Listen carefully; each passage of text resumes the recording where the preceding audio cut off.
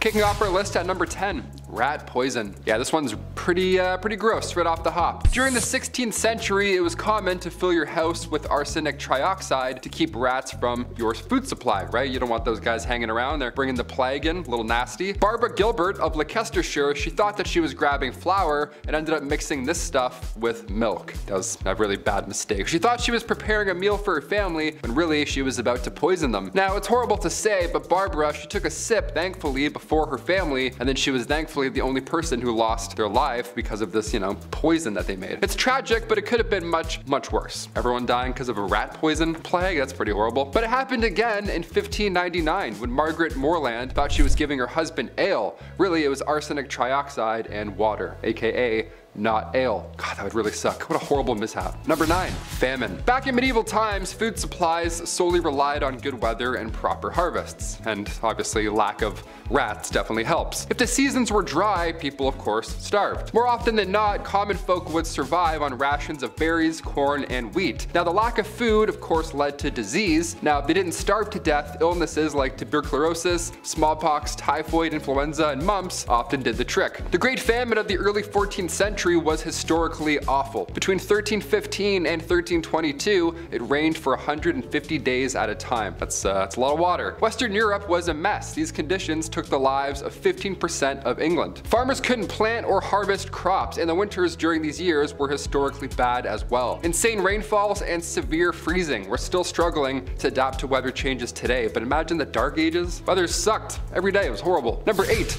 Weather witch. Aside from that little ice age I just referenced, what was the weather like for most of these medieval travelers? 5 seasons of Game of Thrones. They talked about winter coming, but what were those winters really like? People in the 1400s believed that bad weather could be caused by the behavior of wicked people, like killers, those who sin, incest, that was a pretty bad one. Game of Thrones would have been screwed off the hop. That would have been a lot of horrible weather. Even family arguments were to blame. You talk back to your mom, next thing you know, the crops are frozen.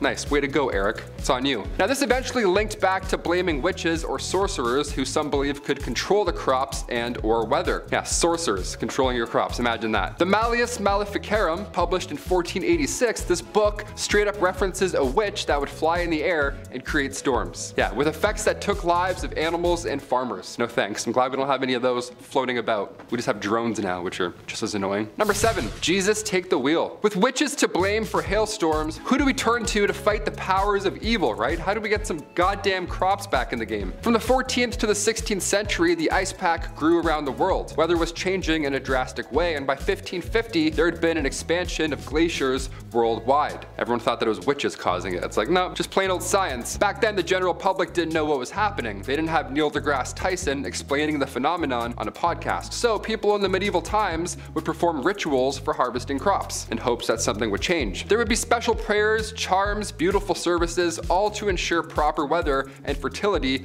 of the fields. Certain saints, like historical saints, they were believed to protect against harsh conditions. To protect us from the frost, we had Saint Servais, and to shield us from the winds, we had Saint Clement. And to fight back against drought and the rains, we had the one and only Saint Elijah, or Elijah. The power of the saints and the Virgin Mary were believed to protect against storms and lightning, so that's like the medieval version of the Avengers, I guess. 'Tis the season. Thank you, Saint Mary. Let's keep it dry. Canada has a huge storm coming tonight, so could use some of that saint power ASAP. Number 6, violence. Imagine going outside in medieval times. Is it dangerous? Is it lonely? Is it full of criminals? What's it like? What were those odds like just to get home? Street violence and brawls in taverns were as common as they are today. And like we saw a few times in Game of Thrones, peasants got a bit fed up from time to time. Yeah, can't imagine why, huh? Vassals would revolt against their lords. This happened historically a few times. The rebellion of peasants in Flanders, this went down in 1323, and then 60 years later, England saw the peasants revolt in 1381. A lot of peasants getting fed up. Yeah, I would assume. I'm surprised it took that long, really. Number 5, pole vaulting. The day pole vaulting was born was December 25th, 1521. It was a Christmas miracle, some would say. A laborer named Robert Baker, he was heading home from the church after a Christmas gathering. Severe floods interrupted his normal commute home, classic medieval flash floods. So Robert Baker, the quick thinker that he is, he grabbed a tall pole and he just he just vaulted his way over this new stream that had appeared. And then he continued home. He just carried the stick home and he was like, what have I done? What have I invented? Now at Bumblebee, we don't recommend this as a commute. Don't pole vault over things in general, unless you're a professional, don't do that. Because later on, when attempting that same stunt, Baker's pole snapped mid-leap and he ended up drowning. Yeah, the poor guy bridged to Terabithia himself. You don't want anything to happen like that. That's really bad. Again, in 1540, a similar case. Somebody tried to leap over a pond, but the pole wasn't strong enough and it broke and they drowned. Do you pole vault? If so, comment down below how scary it is to learn, because I'm interested. I don't know. Number 4, falling bacon. If they ever made a Final Destination movie that takes place in medieval times, that'd be an odd pitch. This would be the opening scene, for sure. This is crazy. Not sure how true this is, but if so,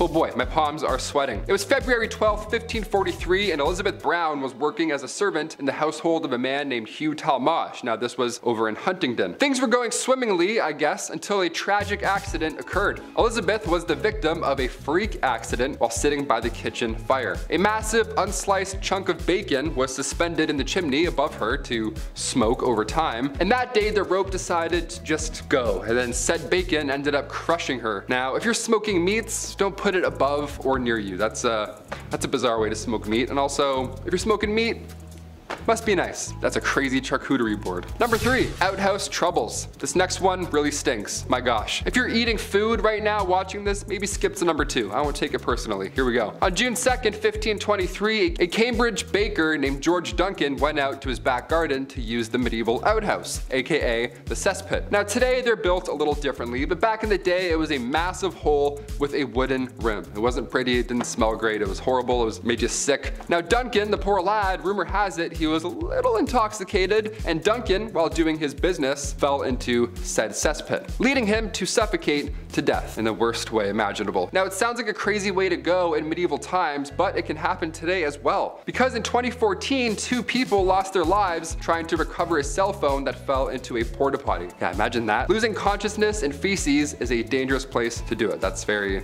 horrible. That's a horrible way to go out. That's the worst way to go. I think that's the worst. Number 2, clocks. Yeah, if you think a piano falling on your head is insane odds, now imagine a clock. Welcome to the medieval times. The 16th century saw the beginning of clockmaking, and early on these things, they were units. They were massive. Great-grandfather clocks, these early mechanical pieces, they were made of metal and were chock full of machinery. Weight equals danger, and in 1513, a man named John Townsend was holding an iron clock, very proud, when all of a sudden it slipped from his hand and it hit the young man right next to him. William Brett. It hit him right in the forehead, and the next day Brett died of his injuries. Guy died because he got hit with a clock. What a way to go. And finally, number 1, horse racing. I think it's general knowledge at this point, but standing near a racehorse equals not a good idea.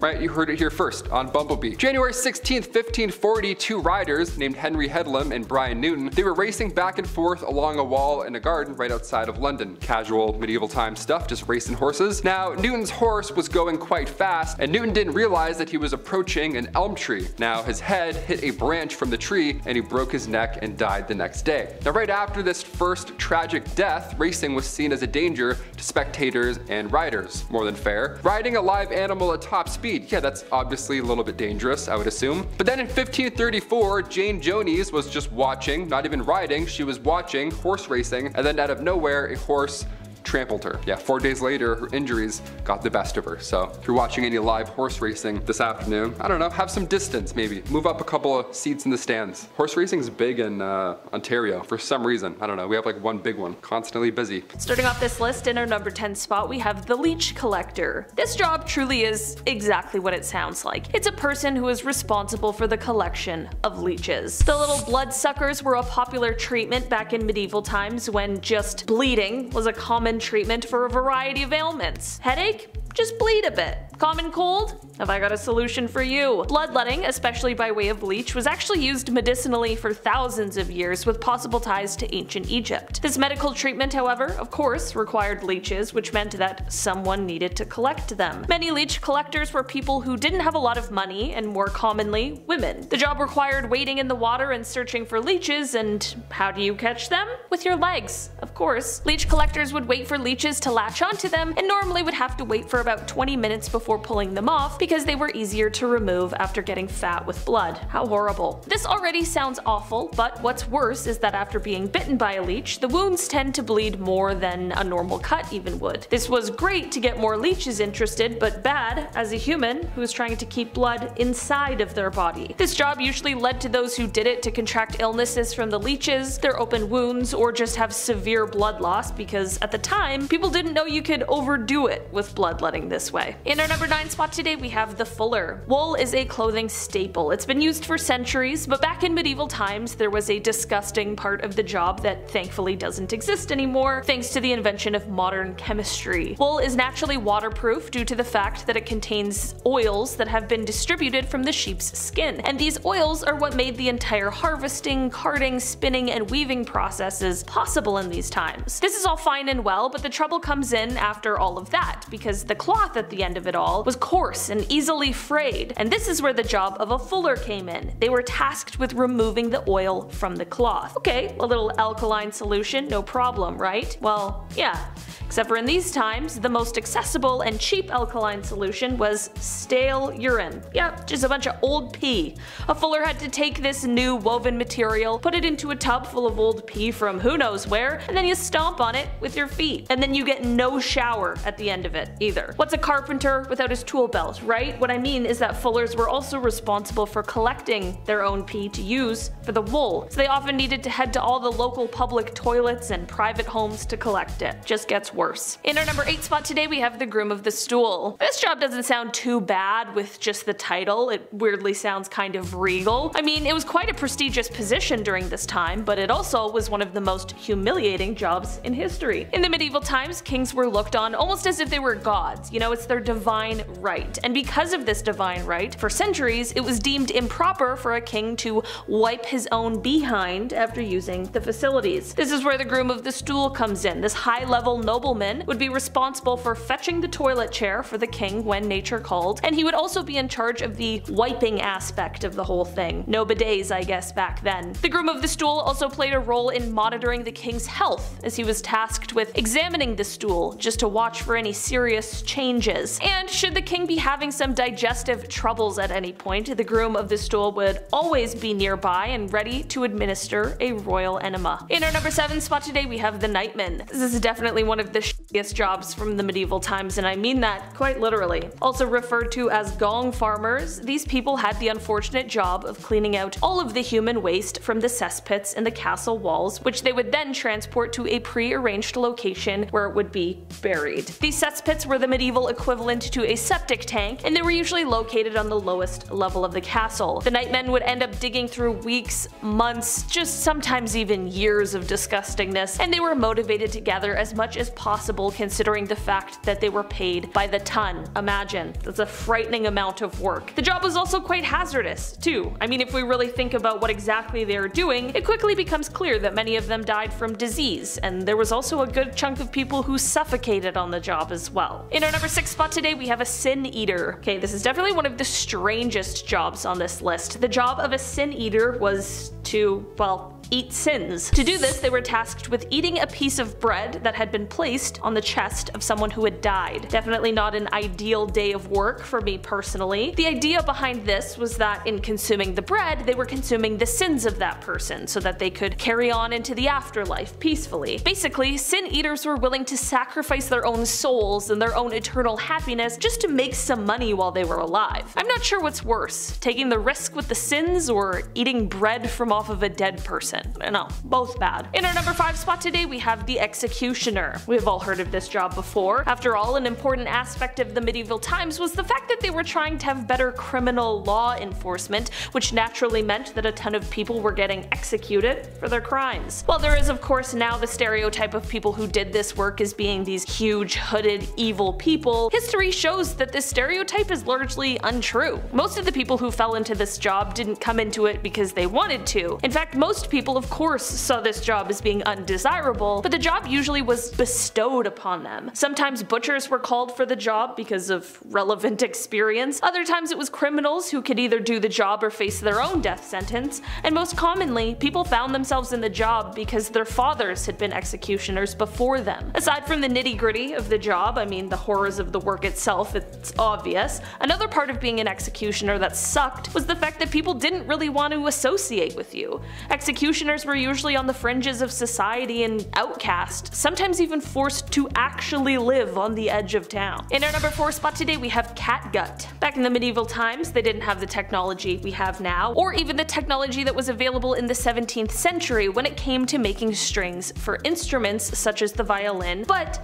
they still did have violins around, so how? Well, in comes the invention of catgut, which thankfully is not made of cat guts, but it is made of sheep's guts. Okay, really had you in the first half there. Violin string makers during this time would make the strings by basically twisting strands of sheep innards together. Their job would require them to butcher the animal in a very careful way, making sure not to rupture the stomach or the lower intestines. The process could take hours just to get the required materials from the animal. The insides then needed to be soaked in a wood ash solution for a good cleaning, but they needed to be monitored at all times to ensure that they weren't beginning to spoil, which is horrible. From here the drying process began, and after that it was time for twistin'. In our number 3 spot today we have the rat catcher. Another job that really is just what it sounds like. Rat catchers had quite a busy time during the medieval times. There was a rat problem and these rats were filthy and full of disease and someone needed to catch them. Castles were often filled with extra grain, vegetables and herbs in the case of emergency, and this led to the perfect environment for rats and mice. Even before the connections were drawn between rats and disease, people hated them, and this is because they would eat your food. A bad rat infestation for a person without much actually could have been a death sentence for them during this time. This meant that people really appreciated rat catchers in society, although the job wasn't a great one, was clearly risky, and also was largely ineffective. Rat catchers would sometimes try and use spells, sometimes they would use herbs as a sort of poison, and sometimes they'd even use the good old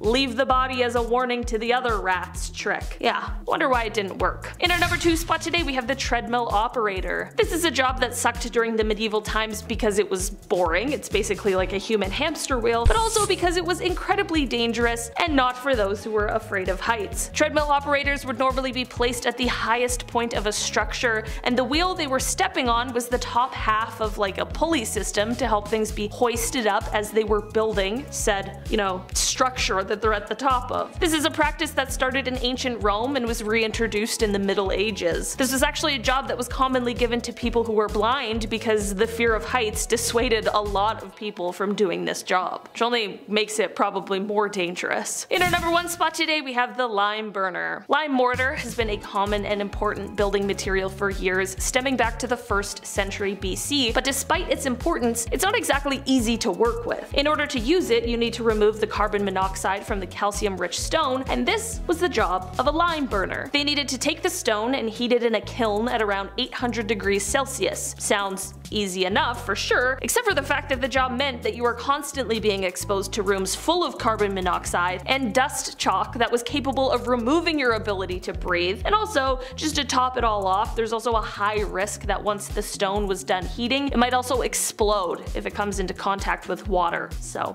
better hope none of your sweat drips down onto it or else things are not good. Kicking off our list at number 10, the London tornado. We've all heard about the Great Fire of London in 1666. So let's talk about another horrible event from history, shall we? That's why I'm here after all. On October 16th, 1091, harsh winds from the southwest took out more than 600 houses and a handful of churches. There was a mighty tornado. The Church of St. Mary was a rather unholy place to be on that specific day. The tornado killed 2 men in the building and it tore up the roof and timbers went everywhere. The rafters were actually ripped from the structure, then slammed down far away back into the earth. Turns out historically about half of these rafters were buried in the dirt. That's how much force was thrashing them about. Tornadoes are so scary. I feel a strong wind outside and I'm immediately back inside, that's it, I'm shaking in my boots. I don't mess with wind. Number 9, the Great Drowning of Men. Such a tragic name, my lord. How about we take out the word great and all these references maybe, I don't know, it's kind of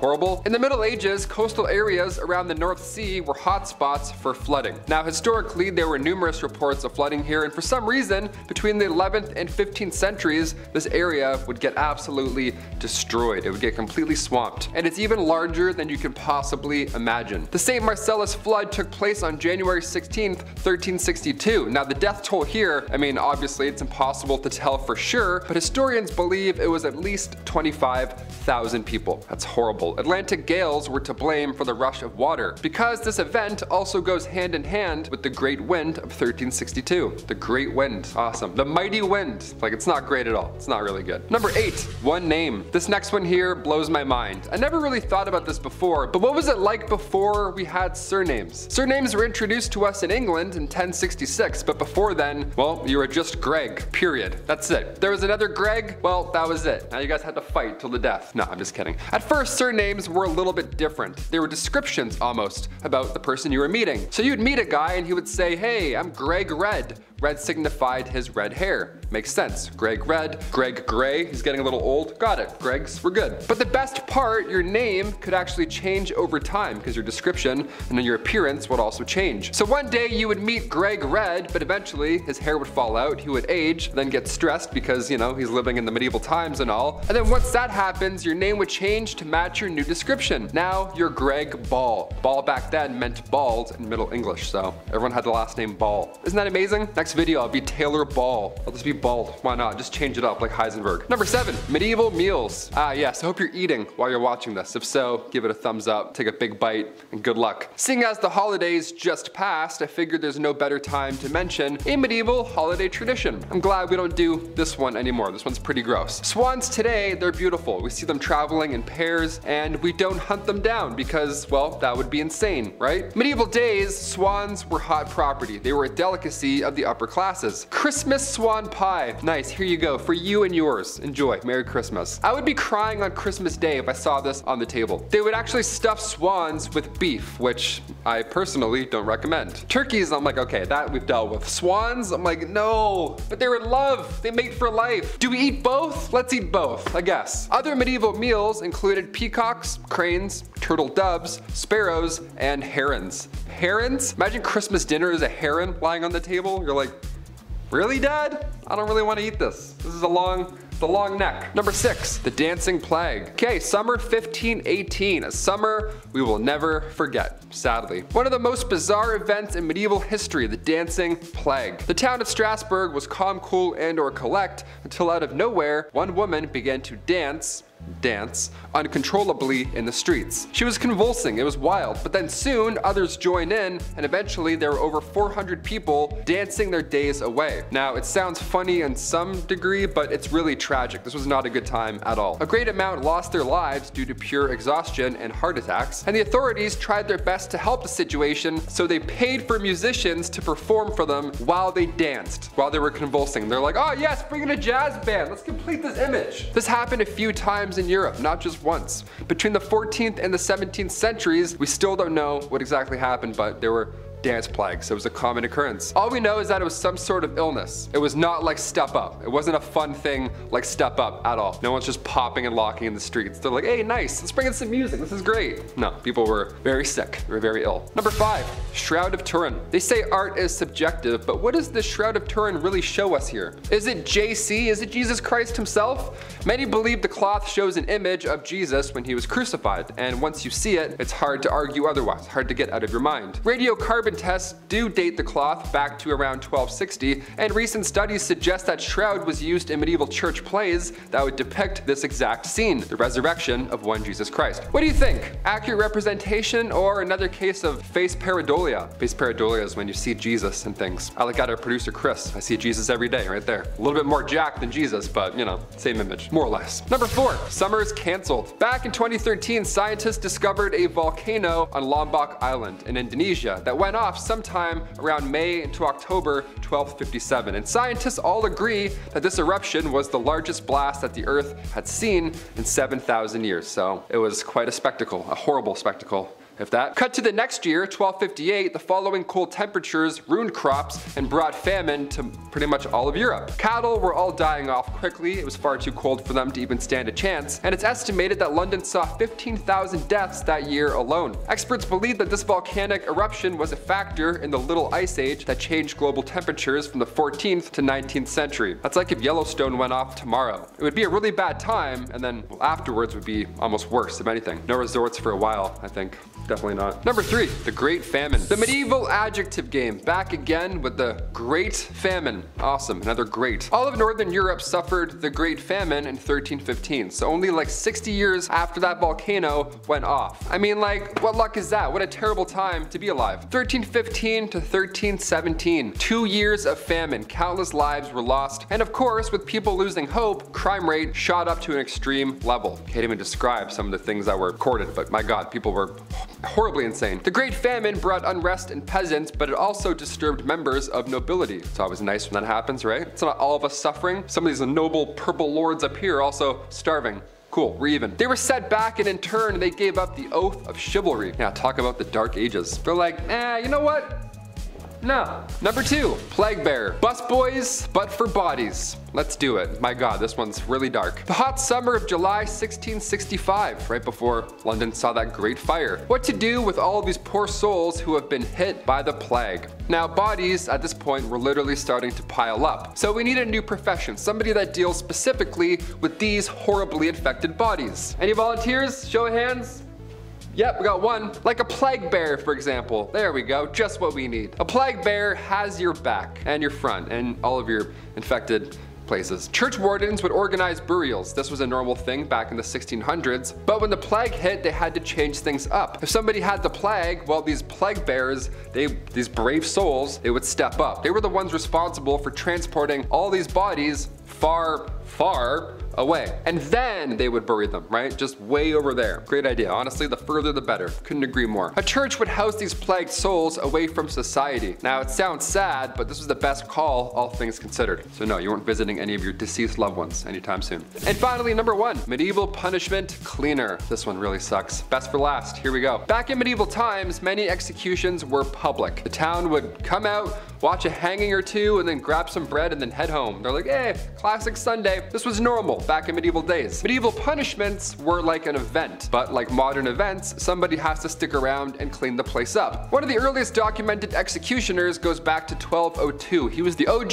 headsman. His name was Nicholas Johann, and their nickname was the Justice. The Justice. Are you kidding me? My palms are already sweating. Are you sure it wasn't the Mountain? My god. Afterwards, this position spread through many capitals and large towns of Western Europe, and with them came the execution cleaners. Yeah, just a squeegee and a spray bottle. They're like, hey, which table, boss? Let's do this. Over his 36 years of ruling, King Henry VIII executed roughly 57,000 people. Yeah, welcome to the Middle Ages. Hope you like mopping. You're gonna be doing it a lot. Like a lot. Slander is number 10. Imagine seeing some random dude in the market square holding his nose and shouting about how he was a liar. Honestly, wasn't weird under the Norman law from 1066 to 1154. If you committed the act of slander, on top of paying damages to those whose reputation you may have affected, you also had to do the holding of the nose. This law was enacted by Pouty, first king of Norman, who had spent his whole life on the throne being called William the Bastard for his parents' unmarried status. In return, he exacted this silly law that required the slanderer to stand in the center of town, as previously described, holding their nose and shouting about their lies. Public humiliation has long since been an effective means of preventing crime, and just about anything. Number 9 is Jenny Craiging it. Edward III of England was so tired of his royal court and nobility being heavier set that he made an entire law about it. In 1336, the new law stated obesity made people not able to aid themselves nor their liege lord in times of need. Edward mandated a maximum belt size and also, if you watched part 1, implemented food restrictions, banning more than 2 courses with the exception of holy days. Edward even defined soup as a separate course to prevent people from calling that a sauce or a condiment. This law lasted remarkably until 1856. Its main purpose in the long run had likely become beneficial economically to ensure that England's resources could be employed more effectively in the upcoming war with the French. Still, regardless, he seems like a fat-shaming dude. German purity law is number 8. Beer is Germany's national drink, and that's nothing new. The Germans have been indulging for thousands of years. Typically, beer was produced in groups and always made of pure grain, until the purity laws made by Wilhelm IV in 1516 Bavaria. Germans, and most people of the medieval and Middle Ages, didn't drink water as it was often deeply contaminated. They drank beer. The law imposed was aimed at preventing crops used to make bread from being squandered on brewing, so it stipulates that only water, barley, and hops were allowed to be used as key ingredients for beer production. At first, brewers thought this was ludicrous and unusual to decide, but turns out Wilhelm was actually onto something with this combination. This original law went on to become the core of German beer purity laws that affect German brewing to this day, which makes them the oldest regulations related to food and drink in the world. The only change to it in recent history was the adding of yeast. The Brewers Association of Germany wants the 5-century-old law governing how German beer is made to become part of the UNESCO World Heritage List. It would join the Argentinian tango, Iranian carpet weaving, and French gastronomy, among other famous traditions that are considered unique and worth protecting. Let's talk sumptuary laws with the Spanish garment laws, number 7 in the countdown. Sumptuary laws, which we discussed in part 1, are placed in to control the nobility and their consumption and displays of material goods. In the case of Spain, there are many sumptuary laws in place as early as the Spartan era. In the 13th century, for example, Siena passed a provision reducing the trains on women's dresses, which was a direct effort to curb a purely aristocratic style. In 1356, the city of Florence proclaimed it illegal for women to have buttons on their clothing without a corresponding buttonhole, and also no one other than the king was legally permitted to wear a scarlet rain cape. Also in Florence, it was studied how sumptuary legislation around fashion served as a tool to encourage marriage in a society where excessive extravagance of men providing clothing for the women and their families exasperated the custom of very expensive dowries. If her standards were already up, you had to work harder to pay for her, I guess, and a delay in marriage did mean a dip in population. While there are ample examples of the laws themselves, similar to many other sumptuary laws, there's virtually no record of their enforcements or punishments. Oftentimes this is because nobility themselves violated their own laws that they made for themselves. Without evidence of how exactly these laws were enforced or whether they were enforced at all, it remains extremely difficult to discuss their social impact, the attitude civilians had towards them as well. Did they act accordingly so as not to face legal difficulties or the payment of fines? Who knows? Not us. So on to the next. Refusing knighthood comes in at number 6. This law was put into place in 1233. Why, you may ask? Because simply put, being a knight sucked. If you saw our last video, you may remember hearing about how insanely taxed knights were, but on top of that you had to pay for a ton of mandatory clothes, train incessantly, pay the king for serving him, and don't forget the custom-sized armor. You lose or gain weight, you're gonna have to pay to replace whole pieces. That's on top of the potential of dying in a battle you just don't care for. No, not many people wanted to be a knight. Roger of Dudley refused to attend his own knighting when he learned he'd have to pay for it. In response to his refusal, Henry III on the spot passed a law against refusing the knighthood. He forcefully knighted Dudley and also confiscated his land to boot. Yikes. Number 5 is the legal protection of claiming sanctuary. Disney's Hunchback of Notre Dame depicts an iconic scene of Quasimodo swinging around on rope dramatically over the burning base of the Notre. Having just saved Esmeralda from an execution, he holds her aloft in the cathedral's terrace and screams out sanctuary. Sanctuary actually predates Christianity and originates far back into the 300s and existed until the 16th century. Every medieval law folded to the protections of sanctuary no matter the criminal's crime. Now, sanctuary-seeking criminals might have been required to perform penance or go into exile, but they were at least guaranteed immunity from punishment. That's right, you could literally strangle someone and then run to the church to claim sanctuary and no one could come in and harm, arrest, or remove you for punishment. Sanctuary was abolished due to the new tide of judicial law and the arguments of crime, power, and punishment. Also because people should be punished for, I don't know, maybe taking someone else's life. Originally, before Christianity, it was temples such as the ones in Greek and Rome offering the solace, and it was part of the Roman law by the end of the 4th century to have it. Christianity adopted this practice to try and persuade people to join their religion when it started. Even after the Western Roman Empire fell in 476, churches maintained their authority to protect people who had broken major secular laws. Number 4, let's meet the Yellow Ladies. Venice, Italy was an important trading post. Many people came and went, many travelers came to see the great city, but for those who had been at sea for a while, they may have wanted to see a little something else. As a result, medieval Venice was a massive red light district, enjoyed by many before their next voyages. Trying to control the number of ladies working the streets, the Venetian government mandated in 1360 that brothels must be concentrated in the market and port districts. Obviously, that just made their industry boom more since it was concentrated right where all the money came in and not dispersed, requiring men to travel farther out in convenient ways. Angry now that they weren't at least getting to capitalize off the potential tax revenue of these women, they in 1420 decided to be accommodative of their Lady of the Night friends. The Venetian government accommodated more red light districts and implemented safety means within them, as well as the law of yellow. All women of the trade were to wear shades of yellow so as to be identifiable to their clientele, so random ladies just out on a stroll who happen to be in the area don't get harassed. But also it's a little bit of that classic shame tactic of making someone unwanted easily identifiable for discrimination. Number 3 is the indigenous sumptuaries of Spain. As early as 1501, the crown warned natives who carried sword, dagger, or any other weapons that they faced confiscation and may be condemned to more punishments according to what the court sees fit. Spanish restrictions against natives developed through the 16th century. This mandate is no surprise as these items, while dangerous, complemented and enhanced men's fashions, and fashionable repairs became integral to everyday masculine attire in Europe. To the indigenous, they had been items of necessity to carry and often seen as symbolic. For indigenous men of the elite, the right to bear arms highlighted much more than their privileged status the way that it did for the colonizer. It demonstrated colonial acknowledgement of their once dominant standing on their original lands and partially vindicated their marginalized reality even as a royal. June 8, 1685, Don Diego Garcia, an indigenous leader of what's now Guerrero, had petitioned to the Viceroy of New Spain to intervene on his behalf when this sumptuary denied him the right his parents, grandparents, and ancestors had always possessed. Garcia was one of 505 petitions submitted by 277 towns between 1575 and 1693 demanding change. In response to a perceived disregard for the law, the monarchy reissued the restrictions 6 more times over the course of the next 70 years. The items requested by Don Diego Garcia reflected both indigenous and European definitions of masculinity. By focusing on European attire and the personal weapons, Garcia took advantage of the social currency imposed by Spanish colonizers. As an elite, Garcia faced decreased political power and increased marginalization under a new regime. Garments and swords provided the ability to visually assert himself in everyday life. Ultimately, petitions submitted by Garcia and his peers reflected not just a request for special status items, but an attempt to assert their belonging as an elite man in a colonial life. Number 2 is just absurd, but you can club a Swede if they cross the frozen sea between Denmark and Sweden.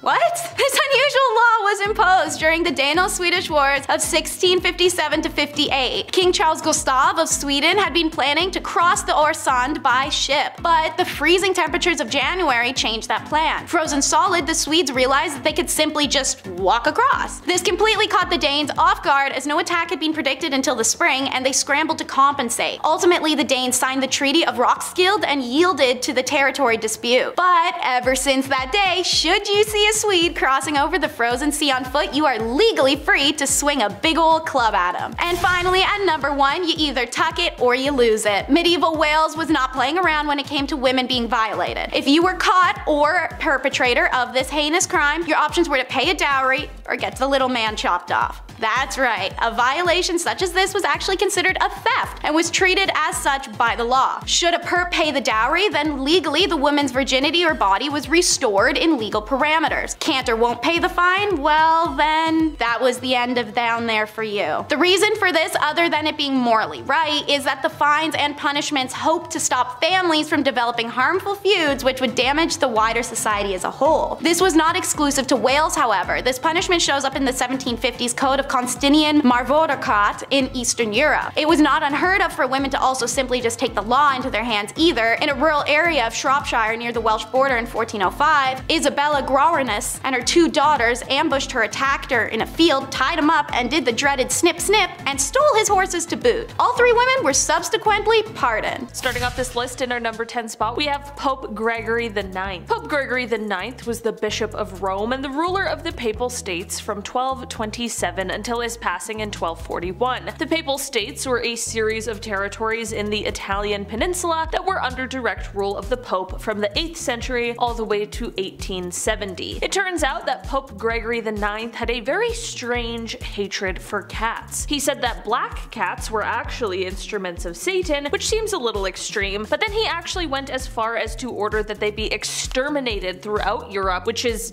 definitely a little extreme. With this order, the Pope's followers had to oblige, and there was a drastic reduction in the cat population. But of course, this caused a disturbance to the ecosystem, and the time and the consequence of that became very evident. Because of the decline of cats, there was a sudden increase in the amount of rats, most of which may have been carrying the plague. There are a lot of historians who would argue that this war on cats may have had a huge effect on the severity of the Black Plague. That is of course speculation, as it's pretty difficult to pinpoint who could be at fault for something like that, but it certainly is a very interesting point. This all really does, however, bring me to my next point. In our number 9 spot today, we have the Black Death. I'm sure we've all heard of the Black Death at some point or another. I mean, how could we possibly ever stop talking about something like that? During the 1340s, there was an outbreak of the bubonic plague that spread rapidly throughout Europe and Asia. It was called the Black Plague because of the fact that this illness would cause people's lymph nodes to become swollen and black. The Black Death was absolutely terrible, and it caused a lot of agony for those who had to go through it. Symptoms included things like severe body aches, fever, vomiting, and eventual death in most cases. There was no cure for the plague, so it just continued to spread. In the end, the Black Death took the lives of hundreds of millions of people. We now all know firsthand what it is like to live through a pandemic, and I certainly wouldn't sign up to do it again anytime soon, so I'm most definitely sure the times of the Black Death were some of the worst times in history. Apparently it is said that if you lived in the 1340s, there was basically a 50-50 chance that you'd survive the Black Death, and then on top of that there's all of the other horrifying ways to die that the medieval times held. All in all, I'm kinda shocked that we're still here today. In our number 8 spot today, we have the Mongol invasion. Being in China during the Mongol invasion certainly was a terrifying time. I'm sure a lot of us here have heard at least some of the stories surrounding Genghis Khan, but if you haven't, let's just say that being on his bad side certainly wasn't a good thing for you. In 1205, when the Mongol invasion in China began, it was the regular citizens of China who paid the ultimate price. What was started by Genghis Khan was carried on by his son and then his grandson, which ultimately led to a 74-year-long campaign that was filled with brutality and destruction. Cities and towns were destroyed, empires were brought down, and millions of completely innocent people lost their lives. It is believed that this invasion took the lives of enough people to cut the population in half from 120 million before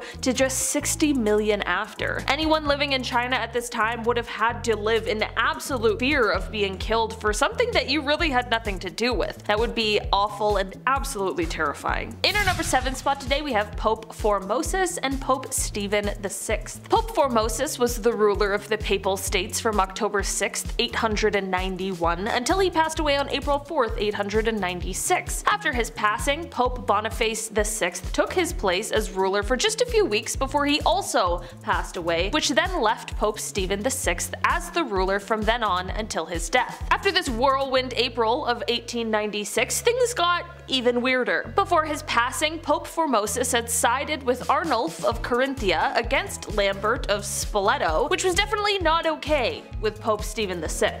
So, once Pope Stephen VI gets to the place of being the ruler, he gets the people to exhume the body of Pope Formosus so that he can put him on trial. I feel like this is very gross and very unnecessary, but this really is the type of stuff that went on in the 800s. They propped the body up for trial and had a deacon answer questions for him since he obviously was unable to do that himself. They ended up finding the corpse guilty, which seems a little unfair, and they actually went as far as to strip the body of its sacred vestments, took 3 fingers from the right hand as they were the blessing fingers. They dressed the body in regular people clothes instead of the clothing a pope would be buried in, and then they reburied the body. If this poor man's body hadn't been through enough, it was later re-exhumed again and thrown into the river. If this story wasn't already wild enough, this whole debacle is actually what would later end up getting Pope Stephen imprisoned and then killed. Alright, so I guess the other pope had his justice in the end. I don't know, man. In our number 6 spot today, we have King Charles VI.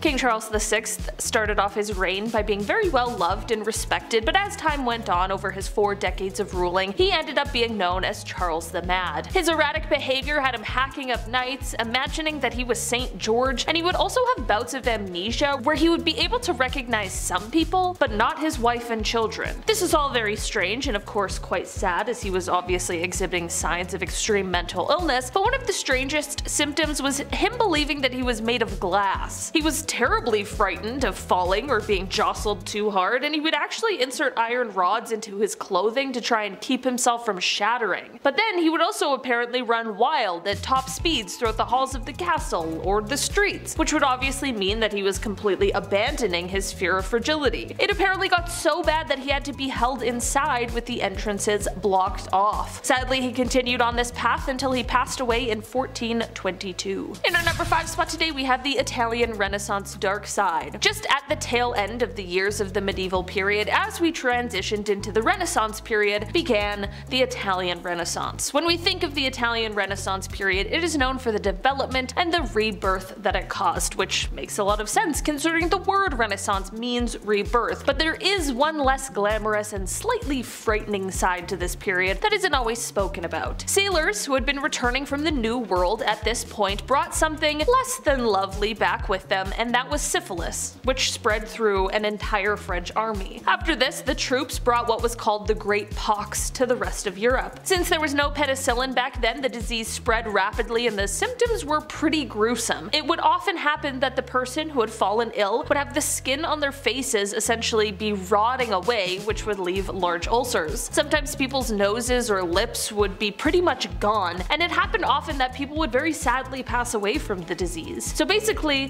what we think of as a really beautiful time in Europe was both world-changing but also very scary and, like, I don't know, kinda close to a zombie apocalypse. In our number 4 spot today, we have William the Conqueror. In 1087, William the Conqueror decided to take on an all-alcohol diet. This is because he was suffering from extreme obesity and was struggling because of that fact. Because of this, he told his staff that he would only drink wine until his weight went down, but he ended up passing away less than a year later, and most of us are told that obviously this was because of the wine-only diet. That's actually not true. In an astonishing turn of events, this wine-only diet actually worked. Shortly after beginning his diet, he was able to ride his horse again, which was one of the main reasons he started the diet in the first place, as he was previously too heavy for the horse to carry. He actually died after falling from his horse during an expedition, which was completely unrelated to either his weight or his diet. It's entirely possible that had he not gone on this diet, he would have never ridden his horse and maybe would have lived longer? Truthfully, who knows? But I suppose in a very roundabout way, he did still kind of die from his wine-only diet. In our number 3 spot today, we have Olga of Kiev. Olga of Kiev became queen regent in 945 CE after her husband was killed, and during the time her son was too young to rule just yet. Olga knew that once her son was old enough to be crowned king, her power would be taken away, so she needed to see her wishes carried out before that happened. Her wishes included the capturing and killing of those who took the life of her husband, which was carried out by using scalding hot water. Yeah.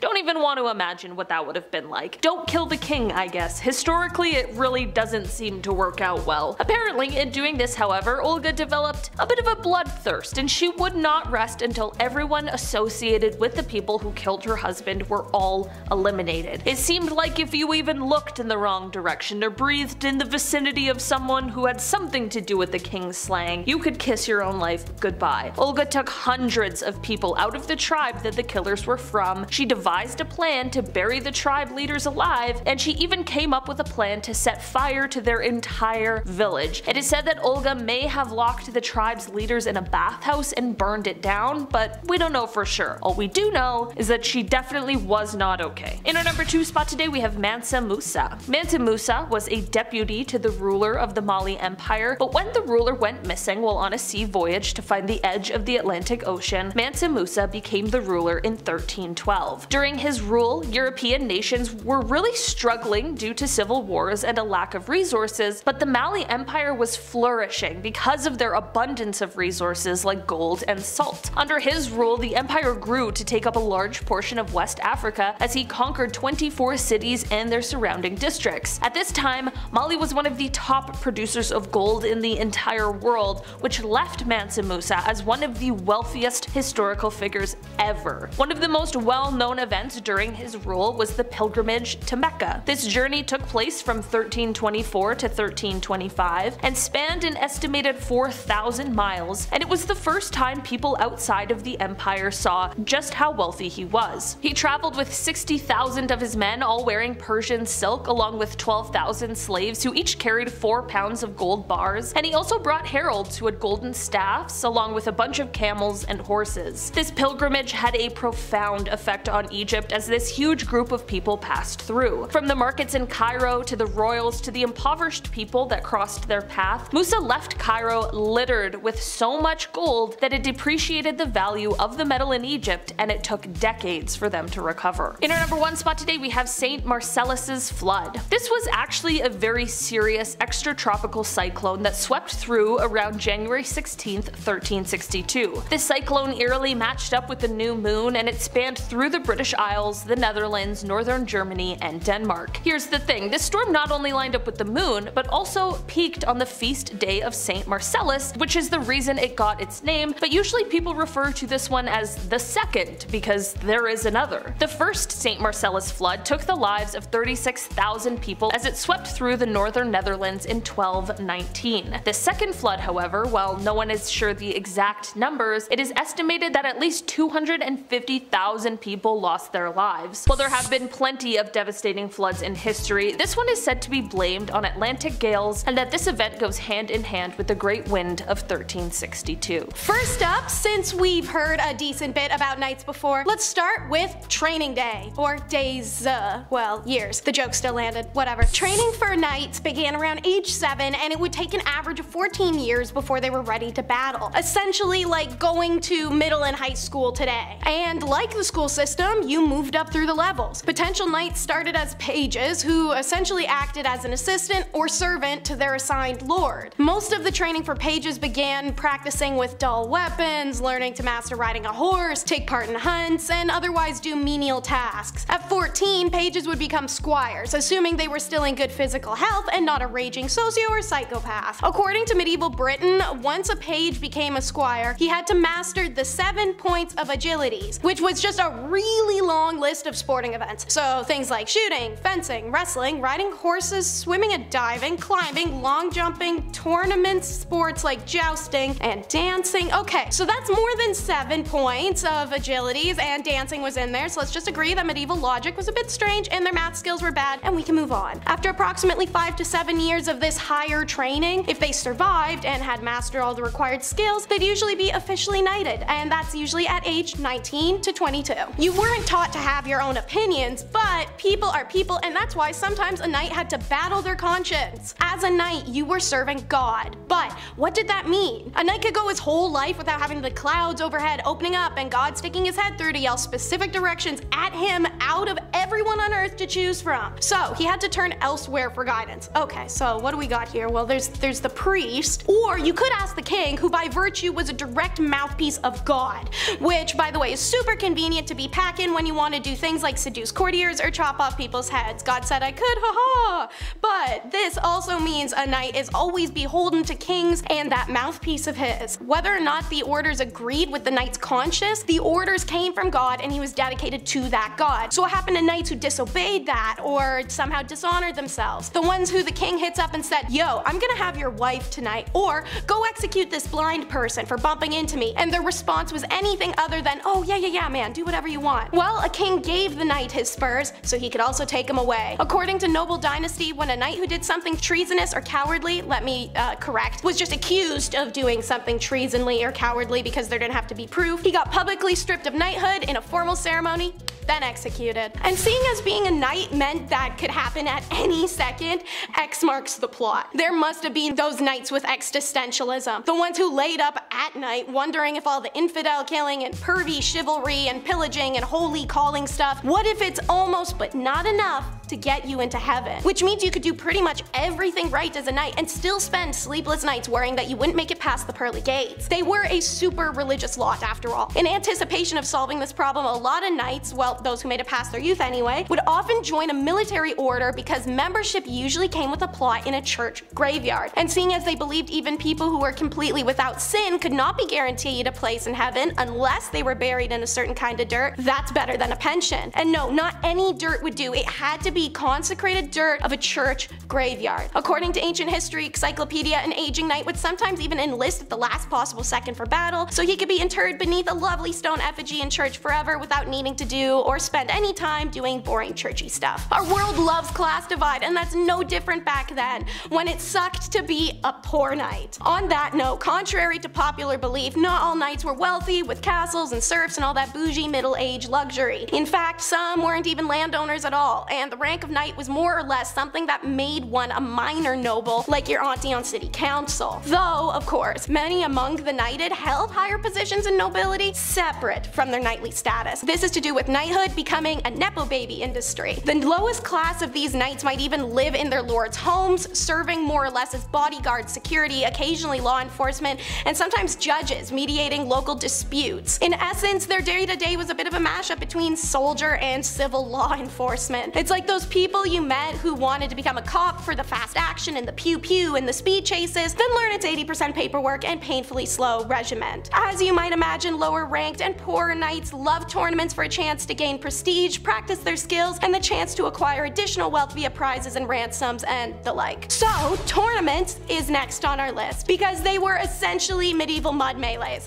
Since knights started at not-nosed kids, it was easy to build the ideology of tournaments as fun and exciting into them, the foundation of competitiveness. In the 13th century, tournaments were particularly bloody and death was not uncommon. Initially, the games and tournaments were a little more than massive melees, usually including real sharpened weapons. There were no rules, and tensions were made intensely high because often they'd group the knights by nation or clan, then pit them against each other that way. Call whoever had that idea Taylor Swift because they wanted bad blood. That said, the general point, unlike real battle, was not to intentionally kill your opponent, but just to knock them off their horse, steal their armor and horse, and take them prisoner until the tourney is over. That being said, dull weapons weren't introduced into tournaments for hundreds of years, and they also used lances to launch each other off of horses at full speed, so realistically death is inevitable. One notable tournament took place in 1274 when King Edward I was pitted against the Count of Chalons. As the king and the count battled it out, dozens of soldiers from each side got involved and lost their lives. And these tournaments often took up whole villages. This is because they weren't much different from actual battle, so knights could take off and hide in a peasant's house from the opposing team, which was often then ransacked and burnt. Essentially, being a medieval peasant was like living in Avengers Universe New York, where at any second your whole house could be obliterated in a blink and you miss it style by a group of battling morons. Losing your life can suck, but so can losing your gear, because knights buy their own armor. The biggest barrier to entry for those who are peasants or serf turned knight was the absurdly high cost of equipment. Remember, this was centuries before governments decided to arm their troops for combat. You want to be blessed by the divine right to be controlled by me, the king, your whole life, and have no freedom, property, life, money, individualism of your own, only to die stupidly in a field somewhere? Well, you also need to buy your own armor. Being a knight was a fat ripoff. Mostly you were paid in land ownership, or sometimes just by the glory of your lord. And that's because the system benefited noblemen who grew up in it, not much different from how things work nowadays. So any armor or weapons you needed had to be purchased on the side.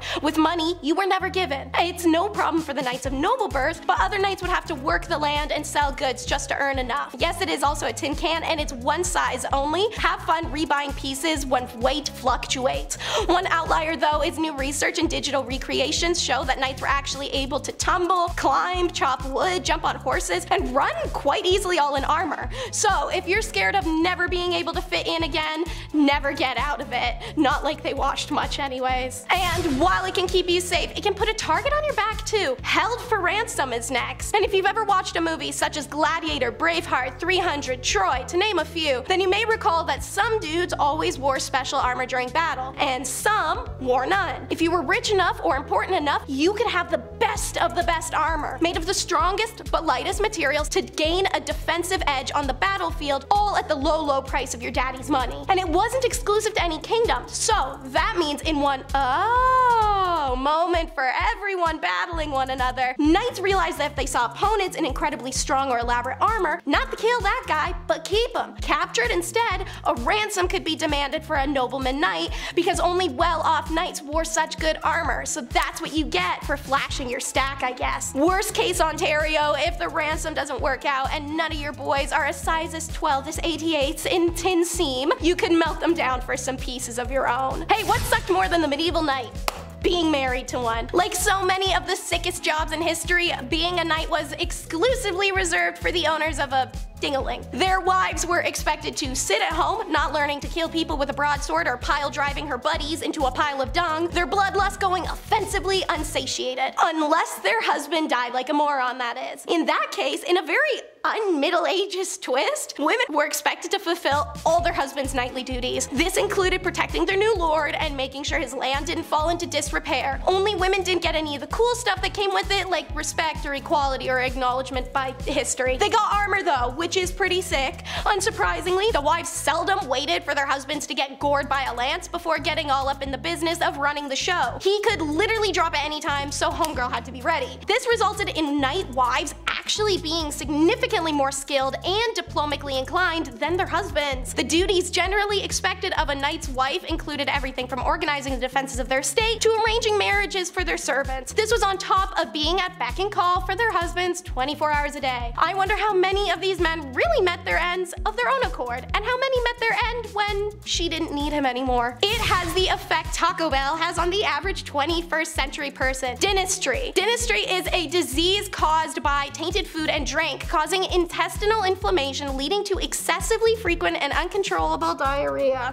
to the point of death. So yeah, Taco Bell. Generally, no one was safe. A fact 15th century Italian polymath Girolamo Savonarola made clear when he observed that dentistry affected not only in the same house, but in the entire locale, and moving from a child of 10 or 15 to a sexagenarian. Savonarola himself came down with the disease in 1495. Now this included knights. Battling knights. On English invasion of France, King Henry II had brought a well-trained and disciplined army who were riddled with this disease. The tough-tested veterans could handle the fever and the fatigue, but the constant loss of bowel control presented a massive stinky problem on the eve of an already ominous battle. So, the English set up their position on one side of a narrow field, which lay between two forested areas. The narrow approach allowed the limited number of men-at-arms to stretch across the front, while the archers took stationary positions on the flanks angled inward with a row of protective stakes in front. Thanks to their stationary positions, the archers suffering from dentistry simply dropped their pants and shot their arrows. They also dipped their arrows in it to add insult to injury as the world's worst psychological and bio-warfare duo. I mean, can you imagine an arrow covered in that flying at you? Yeah, they won. By a lot. And topping our list is a reminder that our mental well-being is not solely a thing of the present. It's PTSD. From crime statistics and letters of pardons, historians can see that people in the Middle Ages were no more violent than we are today. And yes, they exercised it in its most extreme forms, but this violence was not through nature nor culture, rather simple direction. Whilst following their orders, those battle experiences could leave them with a very serious case of PTSD. This is backed up by a book that was actually written by a knight who lived in the first half of the 14th century. His name was Giroflée de Charny, and he was one of the most respected knights of his age. The book about the life of a knight actually includes the psychological consequences. These symptoms ring true of PTSD. In his book, de Charny advises knights on how to relate to the fact that they must kill people when they are at war, how to mentally endure the hardships knights face, poor sleep, hunger, emotional numbness, loneliness, and a feeling that even nature is going against them. Modern military psychology enables us to read medieval texts like these, or ones of Egypt or Greek battles and the Mongol spread, all in a new way, giving us insight into the perception of violence in the Middle Ages in the general population. In history, we've had a horrible habit of misinterpreting. easy mistake as inflection doesn't appear on paper or stone tablets. Previously, medieval texts were read as worshipping heroes and glorifying violence, but in the light of modern military psychology, we can see the mental cost to knights and of their participation in the gruesome and extreme violent wars in the Middle Ages. Number 10. Trial by jury. The concept of trial by jury can be traced back to ancient Greece and Rome. Don't get me wrong, that's old school. But the first recorded use of a modern jury system, that dates back to the 12th century England. Medieval England, yes, let's get some men in a room and point at witches. Henry II introduced the practice to replace previous methods of trial, which at that point was relying on physical combat or divine intervention, all that kind of like that. Under this new system, a group of 12 men from the community would be chosen to hear evidence and determine the guilt or innocence of said accused. Right? A little better, a little, less witchcraft, more, okay, we're all talking now, we're conversing. This system gradually spread throughout Europe and then beyond, so on and so forth, and it became an important cornerstone of many modern legal systems. Back in the day, this was a noble deed. It was an honor to be part of the jury, Today, not really so much, not the same at all. You're like, what? No, I don't want to do that. It's gonna take so long. It's gonna be like 4 weeks of jury duty. I haven't done it yet. I've just jinxed myself. I'm gonna get called any day now. Don't answer, you know what I mean? Just don't answer your mail, don't look, just avoid it. That's what I do. Number 9, the stocks. All right, relax stock bros. I'm not talking about those stocks. I'm talking medieval stocks. Those ones are a bit different. Those ones were very bad. Those are all bad. The stocks were a common form of punishment in medieval times. The convicted person's ankles were locked into these wooden boards with holes for their feet and stuff, and their hands were sometimes also restrained. We've seen this before.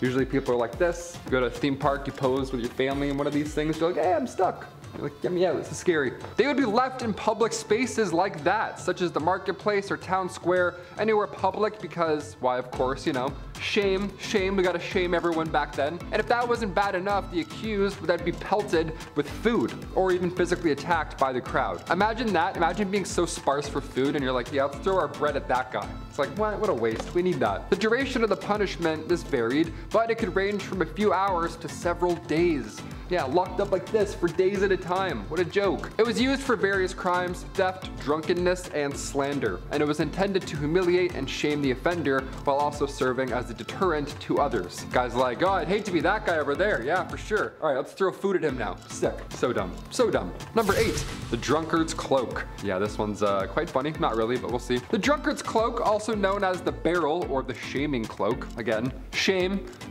big important step back there. This was a humiliating punishment used in medieval times for people who were drunk or disorderly in public. This drunk person, they were forced to wear a large barrel or a cloak made of wood or heavy cloth, something big and obvious with holes cut out for their heads and arms. Like they were a big mascot, a big barrel mascot in medieval times. And sometimes they would have offensive messages or images painted on it. You know what I mean? Like the piece of paper that says kick me. That was like the old school version of that, much worse. The person would then be paraded through town in this garment, this outfit, this big barrel and not fun, often with crowds throwing garbage or food at them.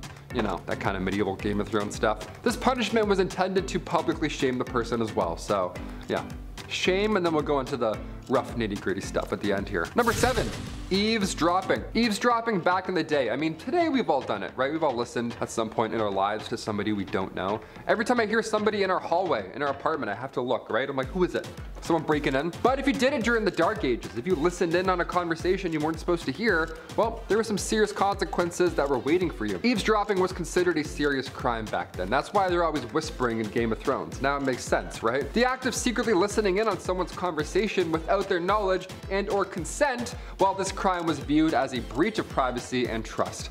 How dare thee? It was often associated with other crimes such as treason or espionage. This was a big bat. Espionage? Are you kidding? Just because you heard someone say something? Get out of here. Punishments here could include fines, public humiliation, classic, imprisonment, or yeah, remember what happened to Littlefinger in Game of Thrones? Not great. There's worse stuff that could be done. Yikes. Horrible. Number 6, specific hunting. Yeah, you gotta be sure which where you throw an arrow back then. In medieval England, the hunting of the king's deer was considered a very serious crime. Yeah, not that deer. That one's fine, but just don't you hit that one. The act of killing or even injuring a deer was punished harshly under the royal forest law, which was enforced by the king's foresters. That'd be a cool job, just rolling through the forest looking for people. The law applied only to the king's forests, which were areas of land set aside specifically for hunting for his food. Violators could be subjected to a variety of punishments, including fines, imprisonments, and even mutilation. Yeah, a little different than public humiliation. It's just mutilation this time. This law was meant to preserve the deer population for the king's personal use and enjoyment, and served as a way for the monarchy to maintain control over the forest and the resources that it provided. So if you want food, go to that forest over there. It's not even a forest, it's like a marsh. It's horrible. It's like 3 frogs left. Good luck. Number 5, heretic's fork. Yeah, a lot like this. This one sucked. The medieval heretic's fork was a device used during the Inquisition to punish individuals accused of heresy. You hear the wrong stuff and then you say the wrong stuff, no matter what you do, bad punishment awaits. Some forks going in a place you don't want it to be. This punishment consisted of a long metal fork with 2 prongs that were placed under the chin and the sternum of the accused, making it so you had to stay upright or else, yeah, not good. The device was designed to keep the person awake and prevent them from speaking and or swallowing, and if they do so, it would cause extreme pain. The prongs here could be adjusted to vary the amount of pressure applied, and the device was often left in place for hours or, again, like the other punishment, even days at a time, which is horrible. The heretic's fork was cruel, and it was a form of psychological punishment that was used to extract confessions and punish those who dared to speak out against the church. Yes, how dare thee? Now hold still. Number 4, sewer surfing.